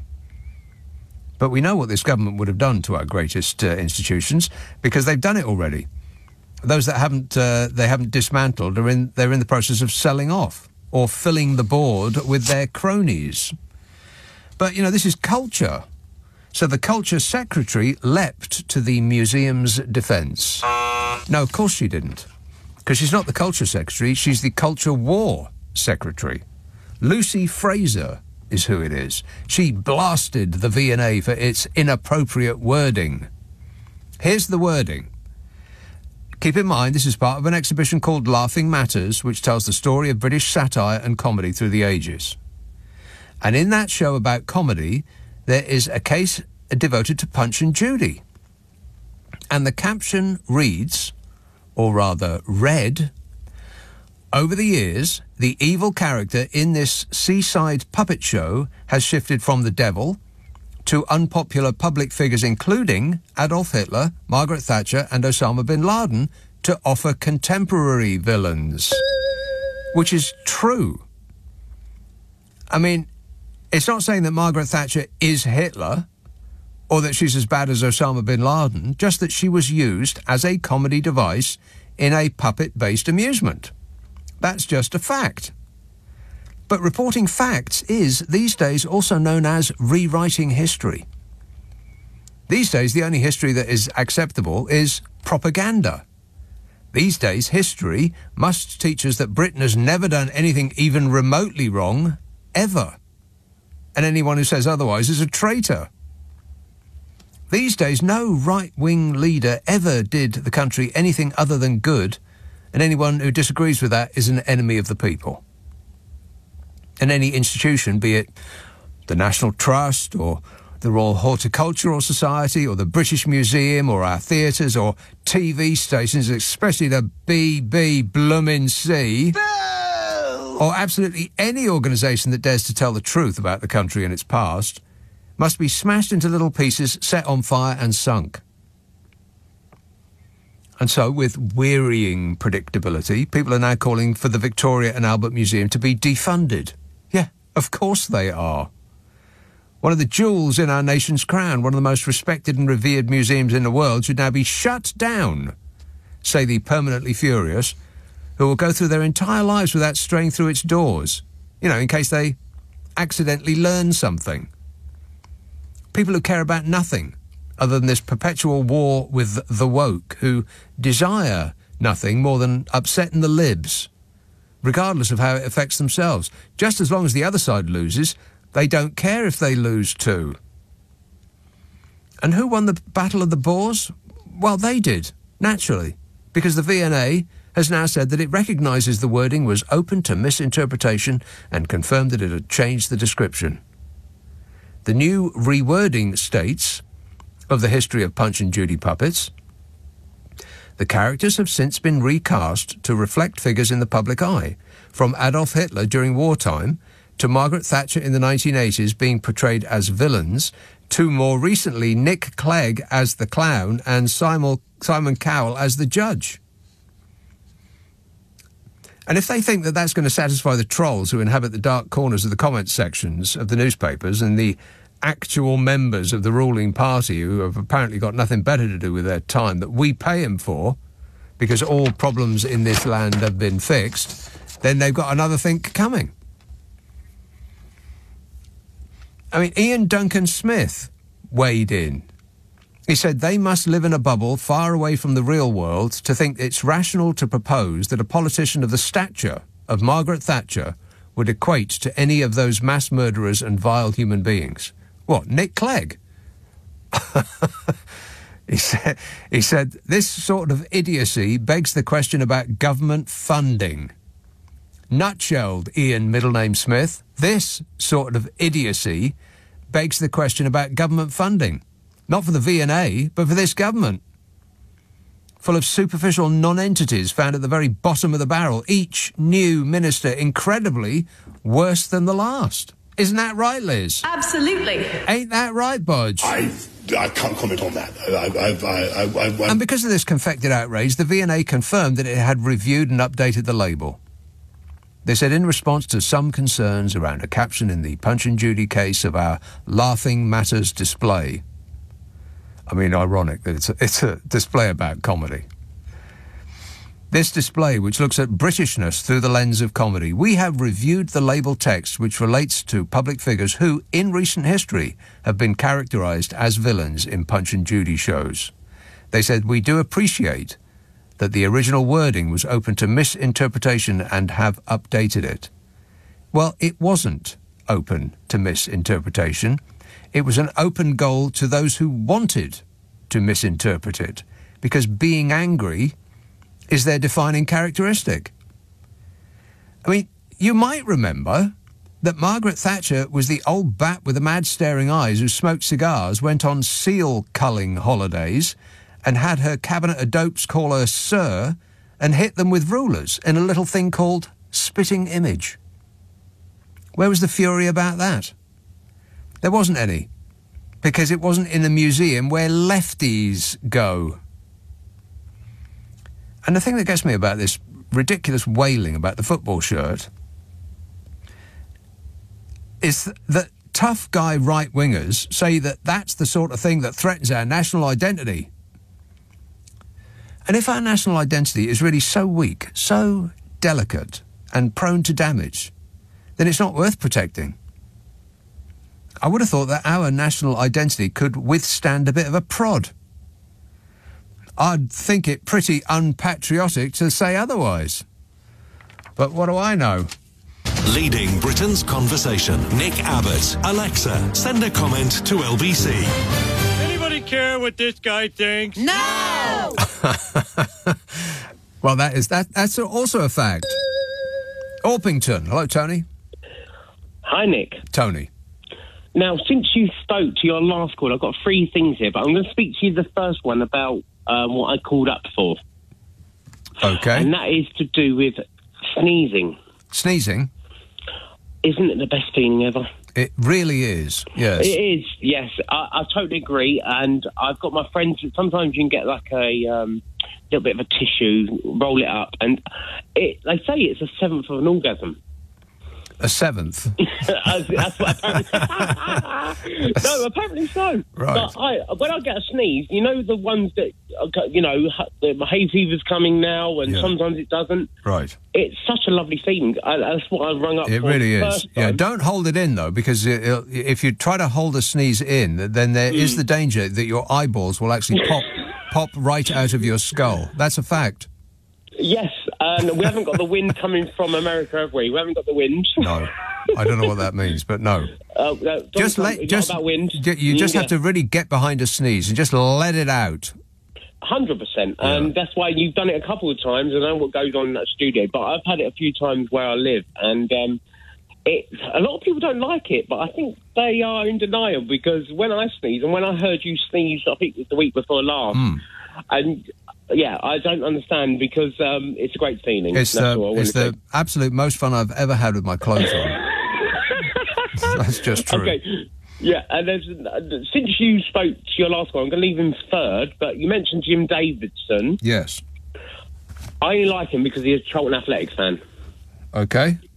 And the first one is I'm a football referee, qualified not top level, but senior county football referee. And you mentioned about VAR, right? And I turned off. Yeah. Yes, I am. Yeah. For Kent FA. But I don't know what he was talking about, but you defended us, and I appreciate it. Right. So, what's your opinion of VAR?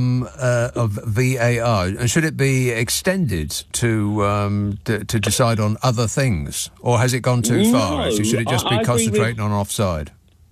I agree. I think we're losing the assistant referee, or we call linesmen assistant referees. I think we will lose that eventually, unfortunately. Right. But I think that should go now. And Graham Poll was a very good referee, in my opinion, and he was all for it. But I think he's now not for it. So but the thing is, I mean, there are not in the great scheme of things, not many, but there are some important matches that have gone the wrong way because of the wrong decision on the field. Which and I know it inserts a pause in the action, which is not what football is about. I mean, thankfully, that game is not like the American sports, for instance, like American football and baseball and that, which is like 2 seconds of combat activity, and then they stand around and talk about it for 10 minutes. It's not like that. That's the beauty of the game. And so it has created like a hiccup every now and again. But would you not prefer that and then get the right decision? No, I don't know. To be honest, I'm not. I know a couple of high-level referees who are up that level. I never made that because my fitness let me down and stuff like that. But I'm not sure if they're a fan of it. And in this country, especially, Europe seems to be dealing with this better. Right. That is a known fact. We've had Howard Webb, who's in charge now, thank God. We've lost Mike Riley, and things are starting to go in the right direction with regards to diversity and stuff like that. But for me personally, I'm unsure about it. But I didn't like... You're on the fence. Okay. I am on the fence. I don't want to be, but I quite liked it when I was going to Charlton Athletic, when they were in the Premier League and stuff like that with my mum. And I don't think things have got better, to be honest. That's my opinion. Well, yeah, a lot of people think that things were better when they were young, but that's because their knees worked and they didn't groan when they got up. Thanks a lot, Tony. 0345 6060 973. Ed says, as an oldie, I would gladly join the army, except the modern uniform is terribly unbecoming. If they reverted back to Victorian scarlet coat and tails, I would look delightful in a tin top hat with a rifle to lean on as I tally-ho ahead. Where would I put the bayonet, says Ed. Well, I've got a suggestion for you, Ed. Roger says, I'm a white middle-aged man and I'm thinking of leaving this sinking country and applying for asylum in Rwanda. Do you think I would be eligible? Well, it depends what you've done. And Belinda says, can you please tell me why you emphasise the word mostly? I've started to do it now, and people ask me why I say it like that, and I've got no idea, says Belinda. It's from Aliens 2. I mean, talking as we were a while ago about sequels, Aliens 2 is not as good, I would suggest. I mean, it's a totally different film. It's like a full-on action movie, the Aliens, as they call it. Whereas Alien is like the sort of ghost in the house kind of film. So it's completely different, and I would say that Aliens is not better than Alien. It's the same director as did Terminator 2, which is, of course, way better than Terminator, and I'd say is the best sequel ever made. It's also, with the possible... There's only one film I'd say that's a better action movie, possibly. Depends on which day you ask me, but it's the Thunder Road, the Australian Mad Max thing, Mad Max Thunder Road, which is just absolutely epic. But in Aliens, the little girl who's managed to survive on her own in this compound with the ravenous alien monsters running about, she tells Ripley that they mostly come out at night. Mostly. That's why I do it. And that's why you do it too, Belinda. Now you know. Let's have Portugal. Mark. Oh, Nick, hi, man. Can you hear me properly? Yes, go ahead. Excellent, cool. Yeah, I often have things about the first films and the second films. I've forgotten them all right now. I called originally to talk about a single political question, but while I was waiting, I realised I was in the bar tonight and I was watching the England-Brazil football team. In the bath? In Portugal. In the bath? Open, just so I could watch it. Oh, the bar. Right, that makes more sense. I was in the bar. In the bar? I was in the bar, and I didn't notice this damn flag. No. Everyone's talking about for the last week. Yes. I didn't notice anything about No, this. it's very, very, very small, and it's on the back of their shirt. Well, I didn't even notice it. I'm looking at the football. I'm watching it. Yes. Some stupid lapel thing. Correct. The original question I had was, I flip between Portugal and England. I don't keep up with all the news. There was a thing last year about whether MPs should be asking the questions or they should be being asked. You know about these new television channels?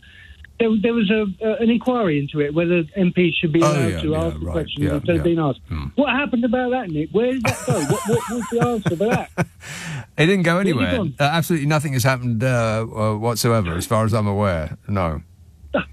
Well, you're my oracle, man. I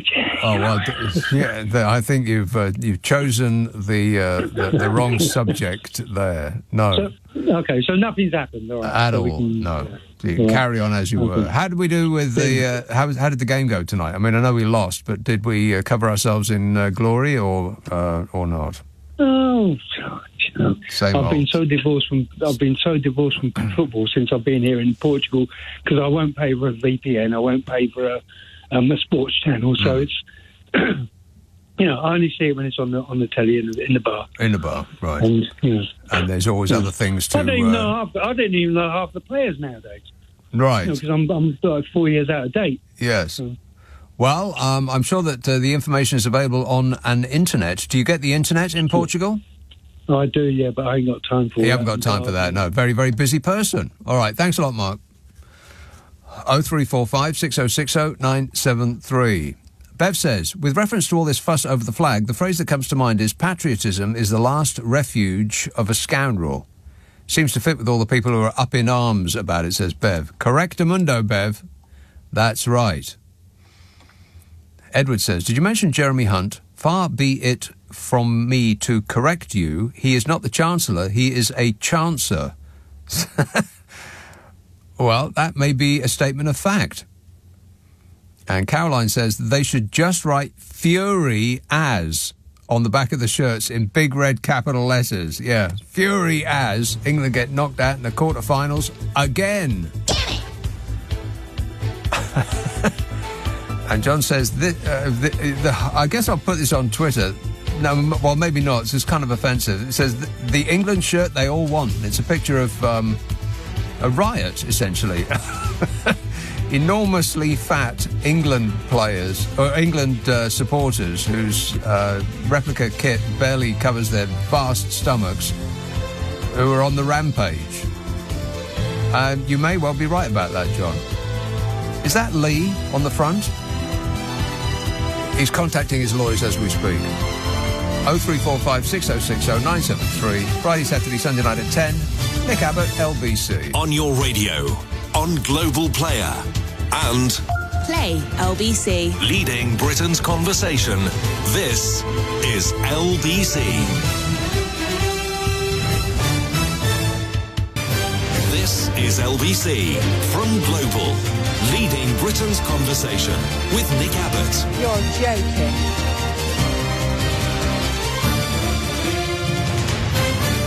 Hello, boys. 0345 6060 973. Nick texts, Return of the Jedi is the best. Stop being wrong tonight. These are the facts.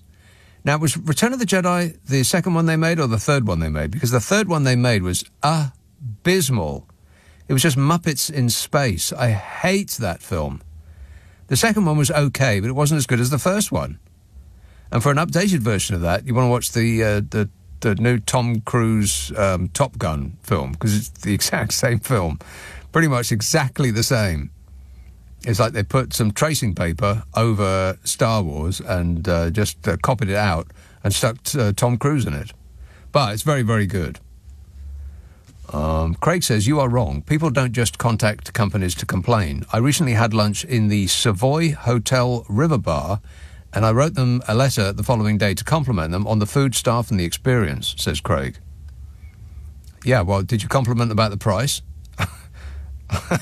I bet it cost you £300. I bet it was £300 for lunch.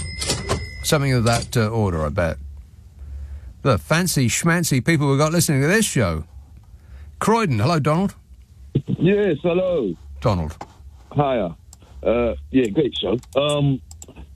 Yes, I just wanted to bring something to your attention. Well, I've always grown up thinking that voting was private. Nobody knew who we vote for. Yeah, nobody knows what you get up to in that plywood booth. Yeah, that's what I thought. But on my last visit, or last but one, I remember going into the station or the church, whatever, and I got the voting slip. But for some reason, I turned over the voting slip, and it had like a load of numbers on the back. Right. And so I asked the fella what these numbers were all about, and he was a bit evasive. But I managed to torture it out of him. Yes. Yes. And in the end, I asked him, "Can these numbers be traced back to me?" And he said yes. Yeah. So therefore, it's not exactly private, then, is it? Donald, it's all gone down on your permanent record. As long as you haven't voted for the wrong party, then you'll be just fine. I mean, that's not right, is it? Surely.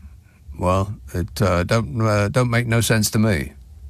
And what do they do with the slips after you voted? Do they store them away or what? Well, they make sure that they know where you live, because they might have to come and contact you in the middle of the night. Yeah, so they can actually analyse it. This person lives at that address and they voted this way or that way. Right. I mean, it's not private at all, is it, really? Well, it doesn't sound private the way you're describing it.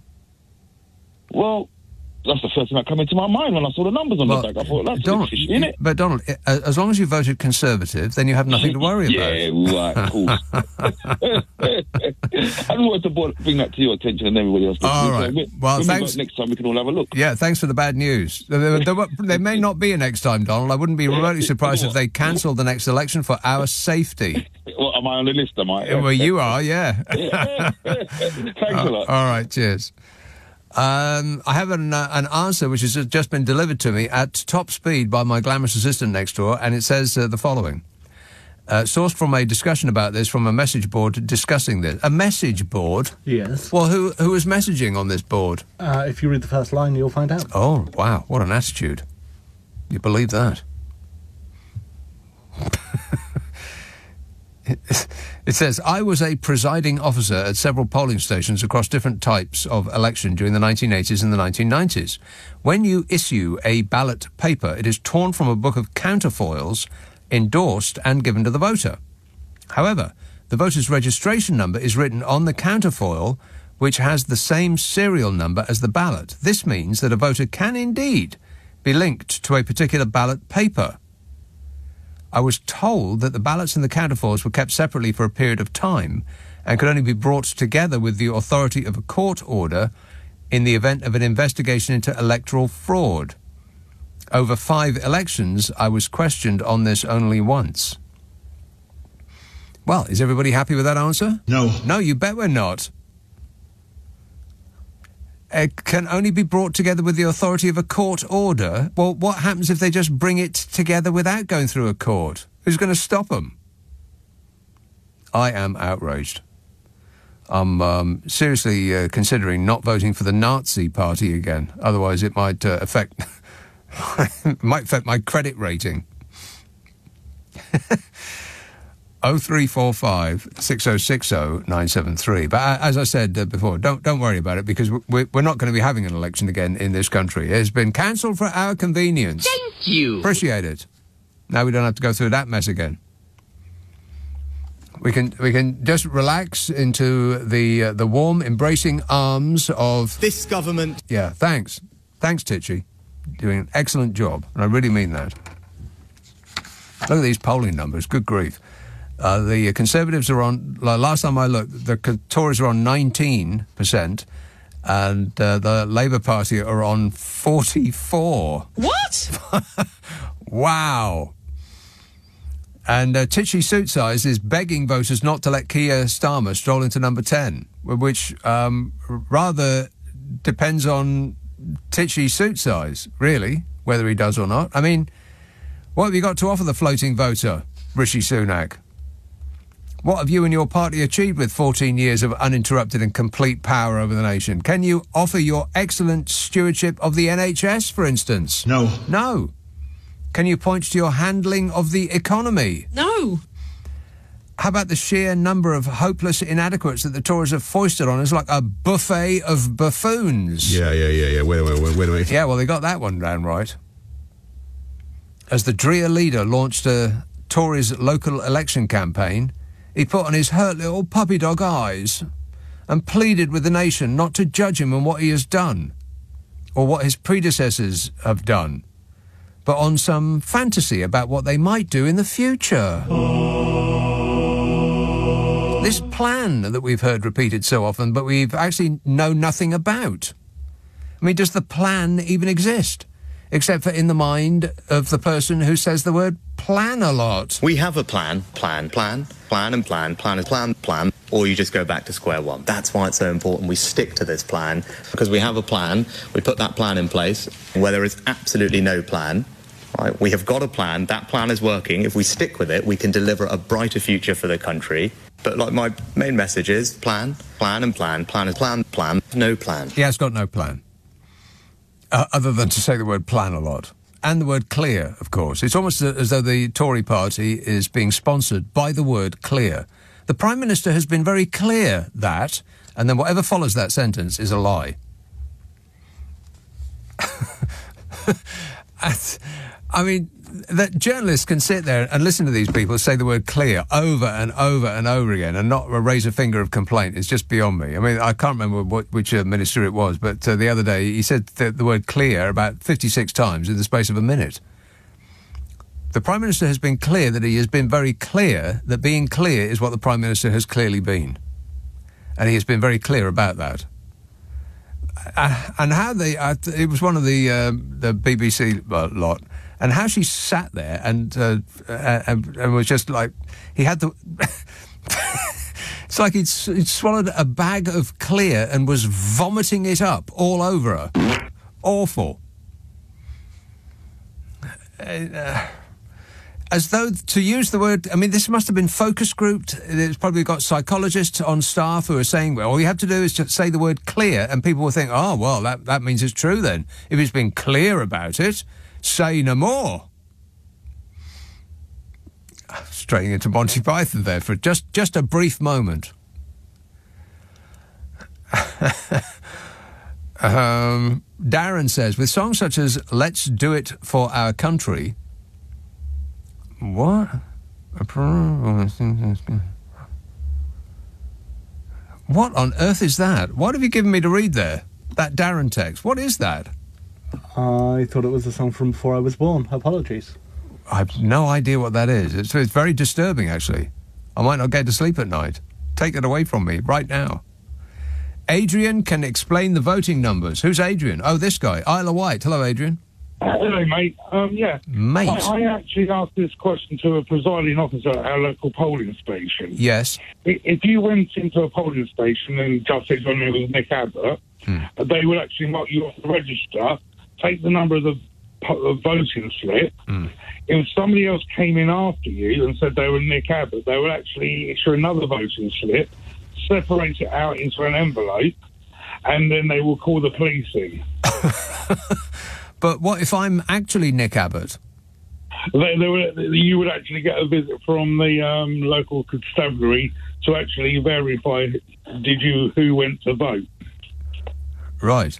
But apart from that, they can use it for any means they like, can't they? The only danger is outside the polling station you get the tellers, and they actually cross off on your polling card, you actually have your electoral roll number.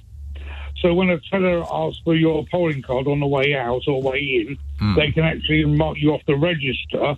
So when they go out and doing door knocking, they know actually who's voted by standing outside the polling station all day. So they know not to knock on your door.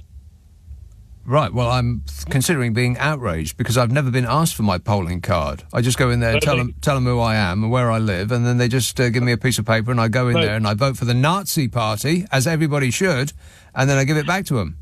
No, this is outside. You have a congregation of people outside. Yeah, well, I just they blast. do it a lot on the island. Well, that's that's what gets up. What you people get up to on the Isle of Wight is your own business. Okay, thank you, mate. All right, thank you, mate.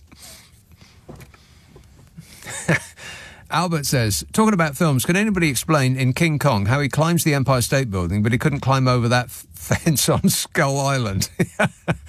That's a good point. Yeah. It's almost as though that film is not realistic.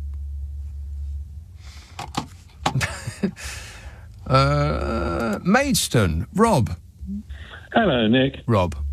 Well, I'll tell you what, you were right about the average wage stuff. Ah, completely correct in every respect. Yeah. On Wednesday, I was a speaker at a thing about money and mental health, so I looked up the numbers. Yeah. And the average wage per month is £2,274 a month. Right. But nobody in the bottom half of all wage earners gets to that, because the 50th mark is 2,178. Huh. The bottom 10% earn less than £748 a month.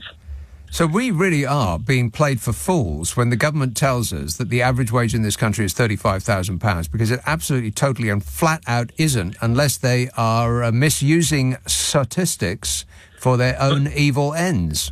You see, because the thing is what happens at the other end. Because if you're up around the 90%, like the top 10%, yeah, you're earning £5,395 a month. Right. And if you get into the top 1%... Holy moly, you are in the money, honey. £15,081 a month. What? And that's for wages. That's salary.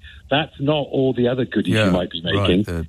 The shares and the bonuses and all the rest of that stuff. Yeah, so good old Jeremy Hunt was right. £100,000 salary isn't relatively what it used to be, because depending where you live, it can cost you a lot more. Yeah, so that's true. But why we keep taxing just wages and not wealth, the system is wrong from top to bottom. It's not wrong, Rob, it's rigged. But, well, I wasn't going to say that because I was trying to be apolitical at this point. I just get people to think about what it must be like to be trying to live on less than £748 a month. Which is what half the people in this country do. It's disgusting. Absolutely obscene. It is, yes. And we're being gaslit on steroids by the regime, who is trying to kid on that they're doing excellent because of the following spurious statistics. Well, the statistics are true. They don't use them properly. They say it's much better than it is, and we all go, an average means that's what we're all getting. Right. No, it doesn't. It means some people are getting a hell of a lot more than the rest of us. They're waving their hand in front of our eyes and picking our pockets while we're distracted is exactly what is happening. Which takes us back to Paul Daniels. It does. Sorry, I couldn't resist. All right, okay, good work. Thanks a lot, Rob.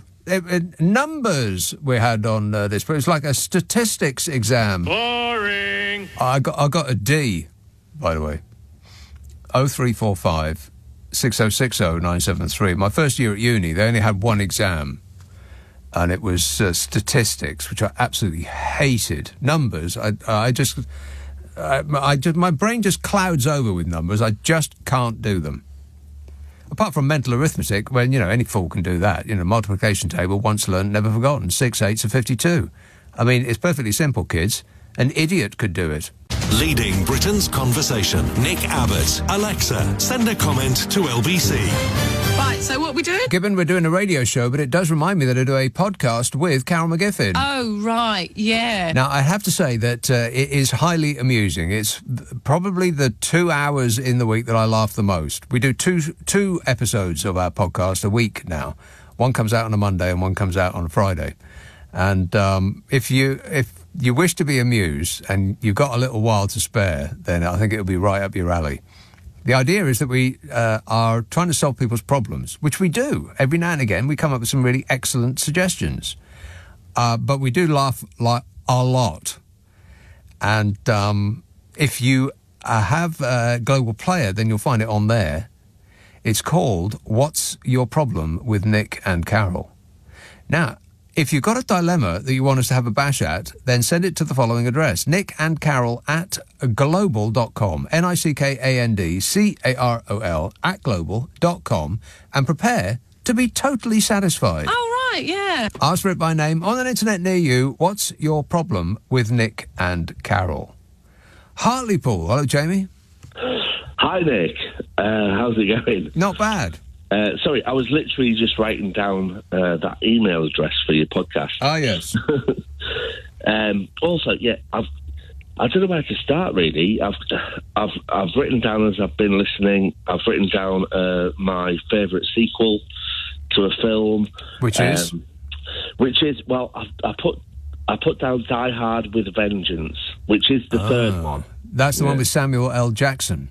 That's the one. Yeah. I like the one after that as well. The Die Hard 4.0. I thought that was excellent. Yeah. It was. Well, it was all right, but it was no Die Hard with a Vengeance.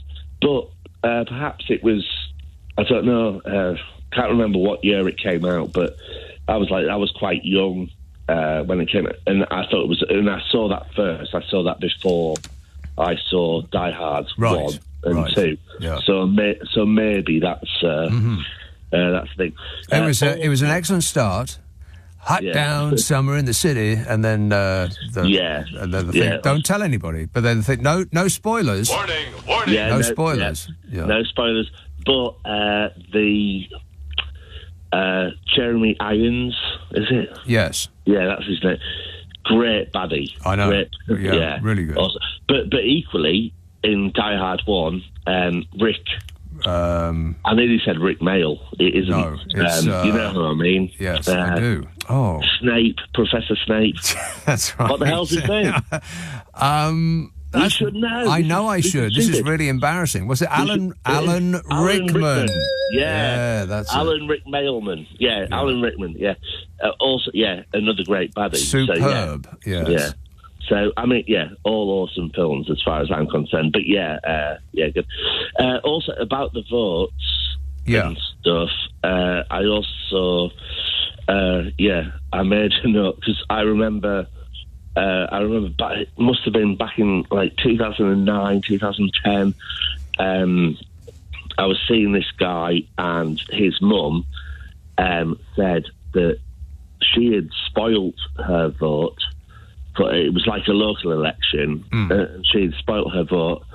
And on the local news that night, it said, it's so much for this party, so much for this, and there were no spoiled votes. Oh, yeah. And she's like, hold spooky. on. Yeah, I know I spoiled the vote, and they're saying no spoiled votes. So. And I'm not big into conspiracies, but you know, but you never know. Maybe they don't actually count the votes at all. Maybe the politicians at the top of each party just decide on whose turn it is next, and our votes actually don't matter one way or the other. They don't actually count them. They just throw them away. Yeah, well, maybe they do. But then, you know, why have I bothered the last couple of weeks voting for the winner for Big Brother? Oh, you know, that is important, and that is of course it is. That is what really matters, isn't it? Yeah, because Big Brother, is that still going? Well, it's been going. It's peaks and troughs. It's going. It stops. It's much like democracy. It fits and starts. Yeah, I suppose.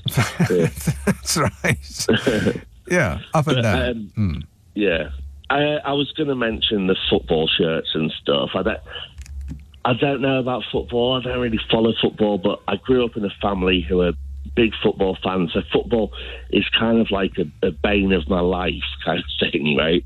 But yeah, it's fairly easy to avoid, though. I mean, you have to pretty much pay to watch it these days. What? No, I disagree. Unless it's match of the day. I'm a Coronation Street fan, right? Love it. And no, I know, judge me, fine, but it really annoys me because you can avoid football. No, you can't. Yeah, because you can. They moved Coronation Street for the bloody football. Oh, come on. But you know what? You miss an episode of Coronation Street, you haven't missed anything at all. Has anything actually happened on that programme yet? Has anything happened in football yet? Who's the winner? When is the end of the football? Right. You know, there's that great David Mitchell sketch. When will the football ever end? Like, when will we find a winner? Anyway, forget all that. Right, I have absolutely no idea what you're talking about now. But it ends when the bloke blows his whistle. Then it's all over. Yeah. Well. Yeah. So, but Well, another thing about football. So Brazil and England wearing their shirts clashed. Clashed? Yeah. What, you mean they weren't colour coordinated? Yeah. What? Hold on. Yeah. I think I'm. Is that your complaint? No, literally. They didn't go. No, that apparently they were similar colours, but in football terms, they go, "Oh, the shirts are clashing," and that means they're the same colour. And I'm like, no, that's not what clash means. No, but yeah, I don't think you're going to get very far with that argument, though. I don't think they're really bothered about matching. No, Jamie, I've got to go, but thanks for that. 0345 6060 973. Glenn says, what gets me is we've got a government who should be running the country, taking advice from their PR team about a blooming football shirt.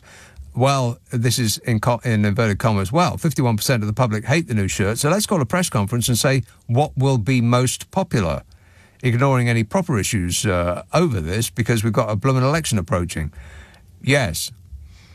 And I don't believe that 51% of the public hate the new shirt. I believe that a tiny, tiny minority are making a massive noise about it, as usual, and claiming that they are the silent minority. There's nothing silent about them. Constantly bellowing, they are. And Bab says, all these weird people who've gone about the flag of St George being changed on England football shirts, they didn't complain when, in 1966, England's mascot, World Cup Willie, wore a Union Jack, or that old guy who wore a Union Jack waistcoat at every England match. Patriotism is the last refuge of a scoundrel, said by Samuel Johnson. Second time that we've had that reference on this programme tonight. Educational, no? No.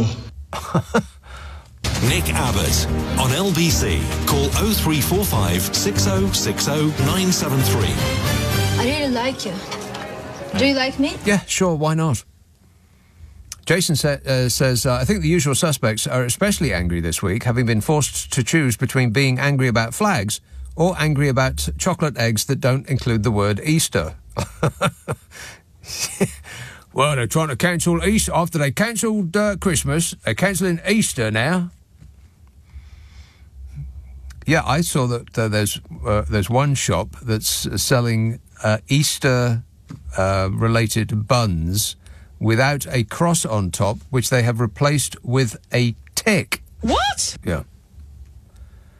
They're very, very upset about that. Angry about food. 0345 6060 973. Chelsea, Alex. Hi, Nick. Hello, Alex. Alex, the AI from yesterday. What? I'm the AI from yesterday. You're the AI from yesterday. I have no idea what that means. Yeah. You're artificial intelligence? Affirmative. Okay. Yeah, we had a talk yesterday. Did and we? He called me AI. Okay, then. Anyway, so I called about Margaret Thatcher. Yes. And her being labelled as villainous. Villainous. Mm-hmm. So, I have a bit of a theory. A bit of a theory? Yeah. So I think it was caused by the Labour Party.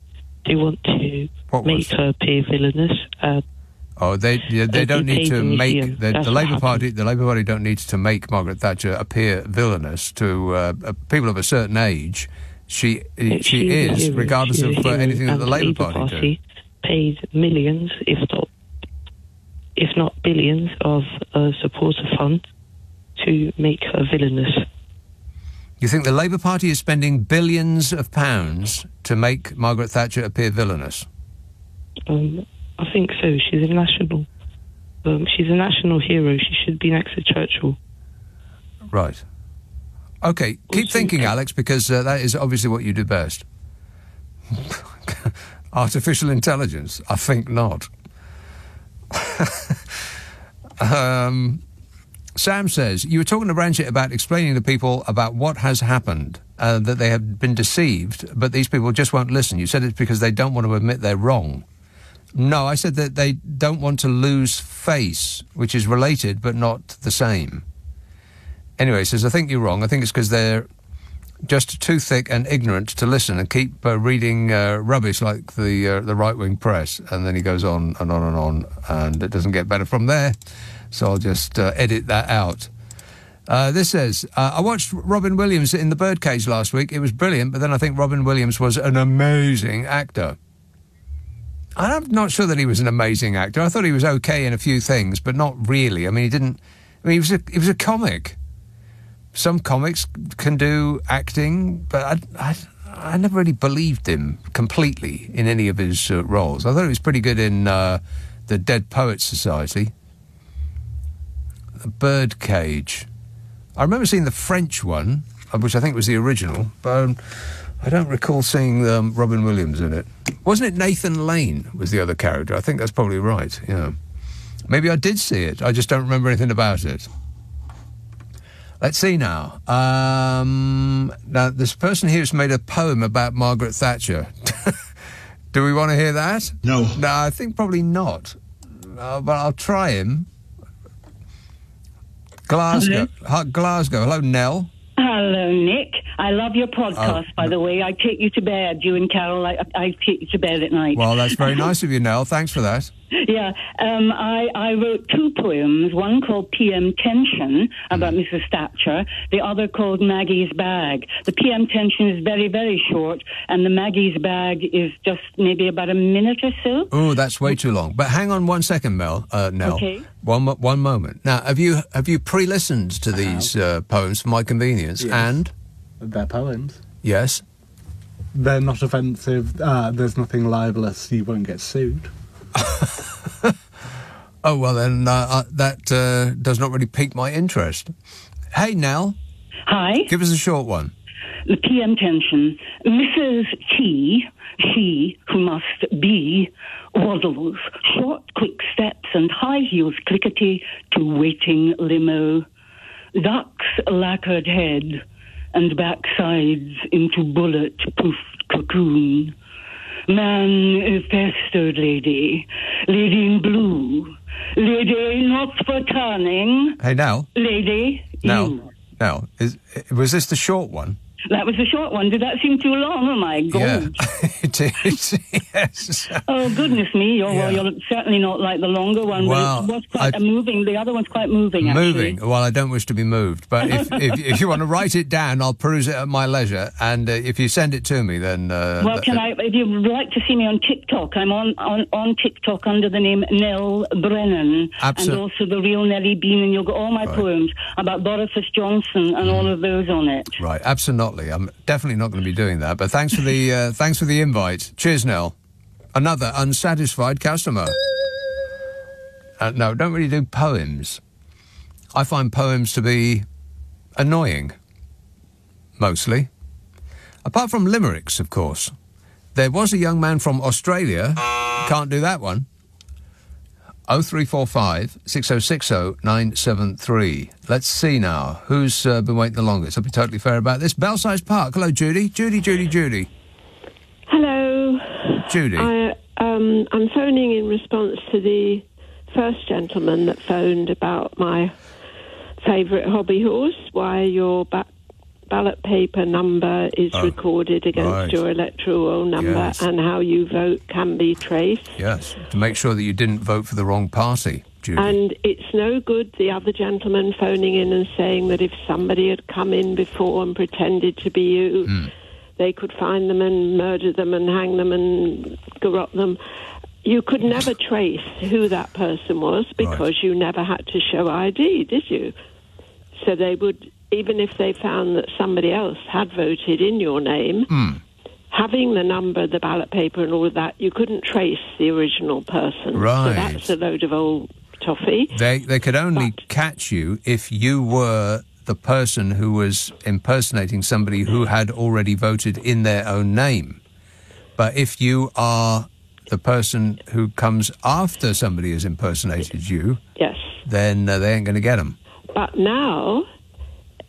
if we're all going to have to take ID, there is now no need to have your electoral roll number linked up with your ballot paper number in order that they can trace how you vote. But I bet they'll still carry on doing it. I bet they will too. So you don't listen to your programmes, but No. I bring this up every single time we are having a local election or a what do you call it? You know, General election. a general. Sorry, it's very late at night. Non-local. A general election or a local election. So now I have another campaign going on, as well as being thrown out of the polling station every time I go because I query it.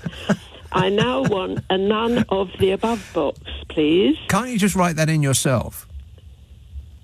No, I You want can, an though. official. Right, No, okay. No, no. Right, I want an official none of the above box, Right. and I want it read out at the count. That would be key, yes. It has to be read out at the account. At the count. Yeah. However, if you just vote none of the above, then you're going to get led by whoever the extremists want the most. Yes. Because they absolutely will go out and vote, regardless of what the weather is like, and there's absolutely nothing that will persuade them to tick that box, none of the above. And so we will, by small increments, just move to the extremes. Well, I can't solve every problem in the world, I'm sorry. And also I take enormous exception, what with me being old, I take exception to you keep on telling me how I'm going to vote. Right. How old are you? Very, very old. Very, very old. Will you get this then?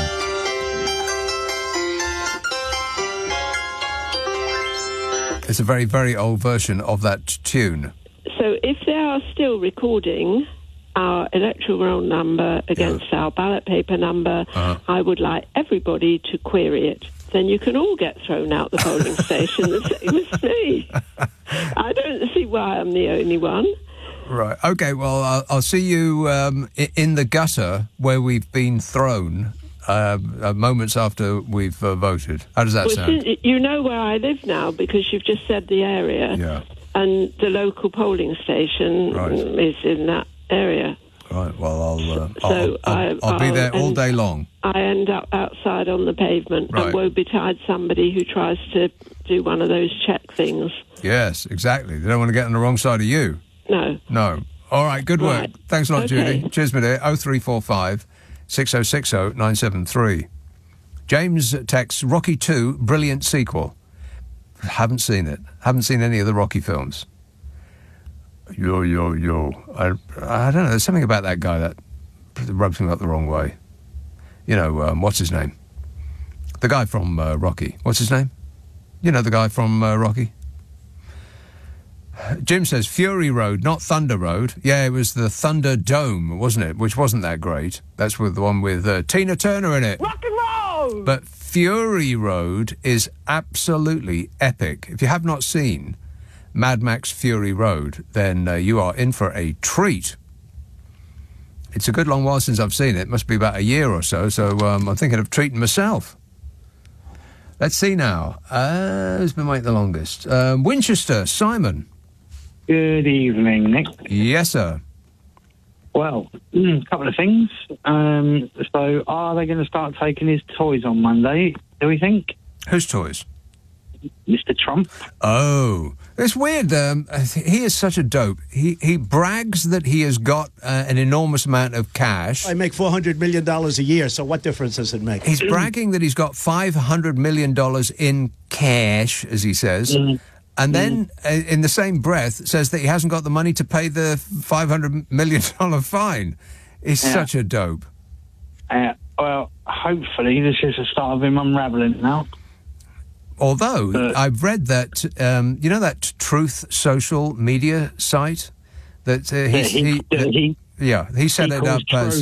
Central. Truth Central, yeah. He set it up as the sort of right-wing version of... the even more right-wing version of Twitter. Yeah, I'm on it. Are you? No, I've never even seen it. No, I'm on it. Yeah. And what is there? I only went on there. I only went on there to see what he puts on there. Right. Okay. And he gets a lot of abuse on there, to be fair. Yeah, no doubt. And they've valued it at something like $3.5 billion. and they're selling. I think it's being merged from one company into another. If that thing is worth $300 billion, I'm a knickerbocker glory with cream on top. It's not. It's what has happened is all these ding-a-ling sticker fans have all signed up to it and bought shares. Yeah. To boost the value. Right. Even if he sells it on Monday, the funds are locked for 6 months. Well, yeah, he can't so get them. That's not going to dig him out. But he could leverage that against a loan with, if there are any banks on Earth that still want to do business but with him. He can't do any business with any banks, and nobody's come to save him yet. So now they're looking at foreign actors bailing him out, in which case he's got a lot of secrets for sale. Well, I think that in one of his bank accounts, it might be full to the brim with rubles by this time next week. Exactly. Yeah. Anyway, well, it couldn't happen to a worse person. Oh, shut up! Yeah. I tell you, I watch it like a soap opera. I'm absolutely glued to it. Every little detail. Mm-hmm.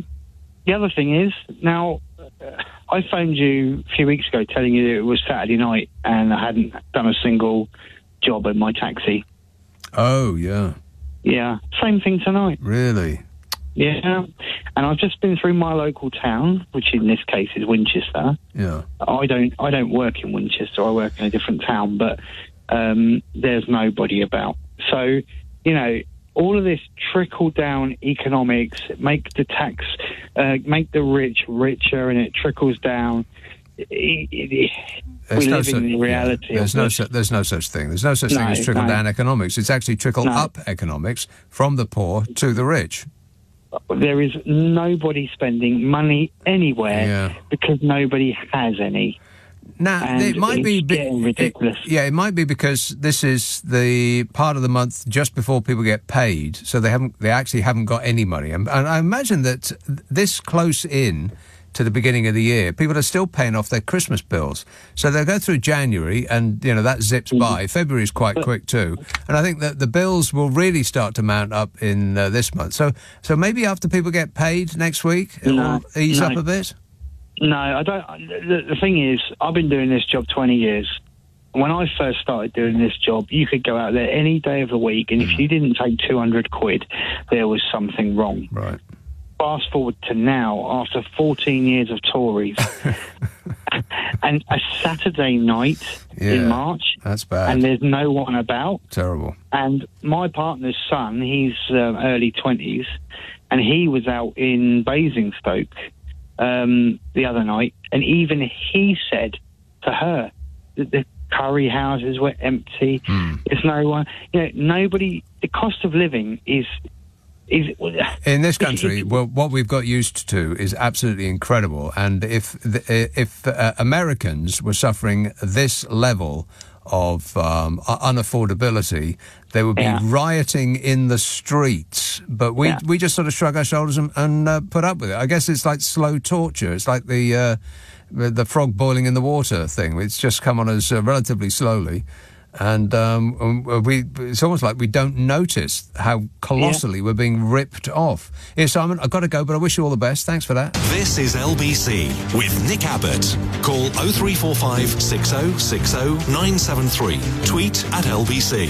Text 84850. Come on, we're running late. New York, Sly. Hey, is that Nick? Yes, Sly. Nick, I got to tell you, I was working out in my gym over here. Right, you know, working at my gym, and I heard Nick Abbott says he never saw Rocky. Yo. Nick, I'm a little offended because, you know, I've been a big fan of yours for a long time. Yeah, okay, yo. I thought one day, Nick, maybe you and I can get in the gym. Yeah. Maybe I could come down to the radio station. Yeah, sure. I'll meet you outside. Nick, you're telling me you never saw a single Rocky movie? No, never saw a single Rocky movie. Sorry about that. You never saw me punch the robot and the Russian? There was a robot. I can't believe it. Nick, I got a T-shirt I'm wearing right now. I work out with it. It says Nick Abbott. I mean, I figure, like, you know, it's a two-way street. I'm out there fighting. I'm getting the word of Nick Abbott out there. I hear on the radio, Nick Abbott has never seen a Rocky movie. Not even Rocky 1. Not even Rocky 1, no. Nor... Nick, I'm heartbroken. Well, I think you'll probably get over it. Thanks a lot, Sly. Listener with material. Oh, no. 0345 6060 973. Wayne says, I'm sorry to say I totally disagree with your choices in the best action film. Aliens is okay. Mad Max is rubbish. The best sci-fi horror film made was John Carpenter's The Thing. What? Where they're all in some ice, some ice station. Not an ice station, but some sort of weather thing in the middle of the North Pole or something like that. And there's a mist that comes through them. That, do me a favour. Diana says 6/8. She's attempting to correct me here. Correct my mental arithmetic. Can you believe that? She says 6/8 are 48. No, Diana. Negative. That is incorrect. You want to educate yourself. I mean, it's perfectly simple. 6/8 are 52. Any idiot knows that. You're embarrassing yourself on national radio here, Diana. Let's have Manchester. Stephen. How are you doing, Nick? Good, thanks. Right. Yeah. Last time me and you talked, Ronaldo signed for United. That worked out well, didn't it? Wow, that was a long time ago. I know. We had a bit of a chat that night, didn't we? I've no idea. Yeah, I've got to say, you were right. I was a god, and you were right. So, okay, then. Didn't work out well. Didn't work out, no. Second Mad Max film's better than the first one. And the first one was pants, isn't it? It's like Prisoner Cell Block H on wheels. Yeah, it was a bit cheap, that's right. The second one was better, but the fourth one is the best. And it could be... I watched it. It's that one with Charlene, isn't it? For yeah, and... Tom Hardy, yeah. Yeah, Tom good. Hardy, yeah. The thing about that film that I didn't get, Nick, it was kind of all about her with a robotic arm. It wasn't really a lot about him, was it? A robotic arm?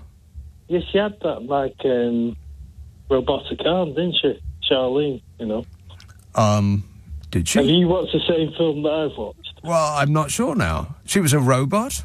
Yeah, no, she had, like, robotic arm, didn't she? And she was kind of the Mad Max character, wasn't she? She was a bit... I thought Tom was a bit lame in that. Oh, come on. You seriously need to see that again, Stephen. I mean, the amount of things... I'll watch it tomorrow, but I tell you what, I stand. All right. And they didn't go on during that film and did this, so there was a bit of an atmosphere during Yeah, apparently, yeah. They didn't like each other. No, Listen, that's right.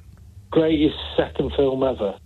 Got to be The Empire Strikes Back. Oh, the first film, they didn't really have the money to do what they wanted. The second film they did, so definitely no. No, but it's the story. It's all about the story, Stephen. Doesn't matter how much money you throw at it. If you ain't got the story, then... Great film, The Empire Strikes Back, Nick. Come on. Secondly... Not for me. Thirdly, postal votes. Yeah. So, anyway, I've been doing postal votes the last few years. Have you ever done a postal vote, Nick? No, I haven't. It's impossible. I show up in person. You've got to have the intellect of Stephen Hawking and Alan Turing just to work out what's going on with the effing envelopes. So you get envelope A, it's delivered to you, right? Yeah. So then you open it up, and then you've got to fill in envelope C. Right. You've got to put envelope D in envelope B and then post envelope C. Right, and if you get it wrong, then you have to go back to the beginning and start again. It's going to Guatemala or somewhere like that. It's impossible. I did not know that. All right, well, thanks for the bad news there, Stephen. I got to go because time is running out. And there's a picture of Charlene. Is that what's her name? Charlize Theron. Charlize, something like that, yes. with an actual robot arm. Yeah. I've seen that film like 2 or 3 times now, and I do not remember that detail. Well, I don't know what to tell you, mate. Sorry. No, I just have not been paying attention. Hey, Nick, wake up, you idiot! You're missing important details.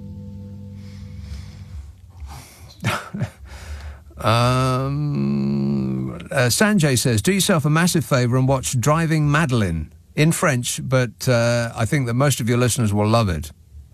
I'm absolutely not going to do that. Not now, not ever, never. French? Boring. Yeah, that sounds like education to me, and that's right out. That's right out. That's right out. That's right out. That's right out. That's right out. That's right out. That's right out. That's right out. That's right out. That's right out. That's right out. That's right out. That's right out.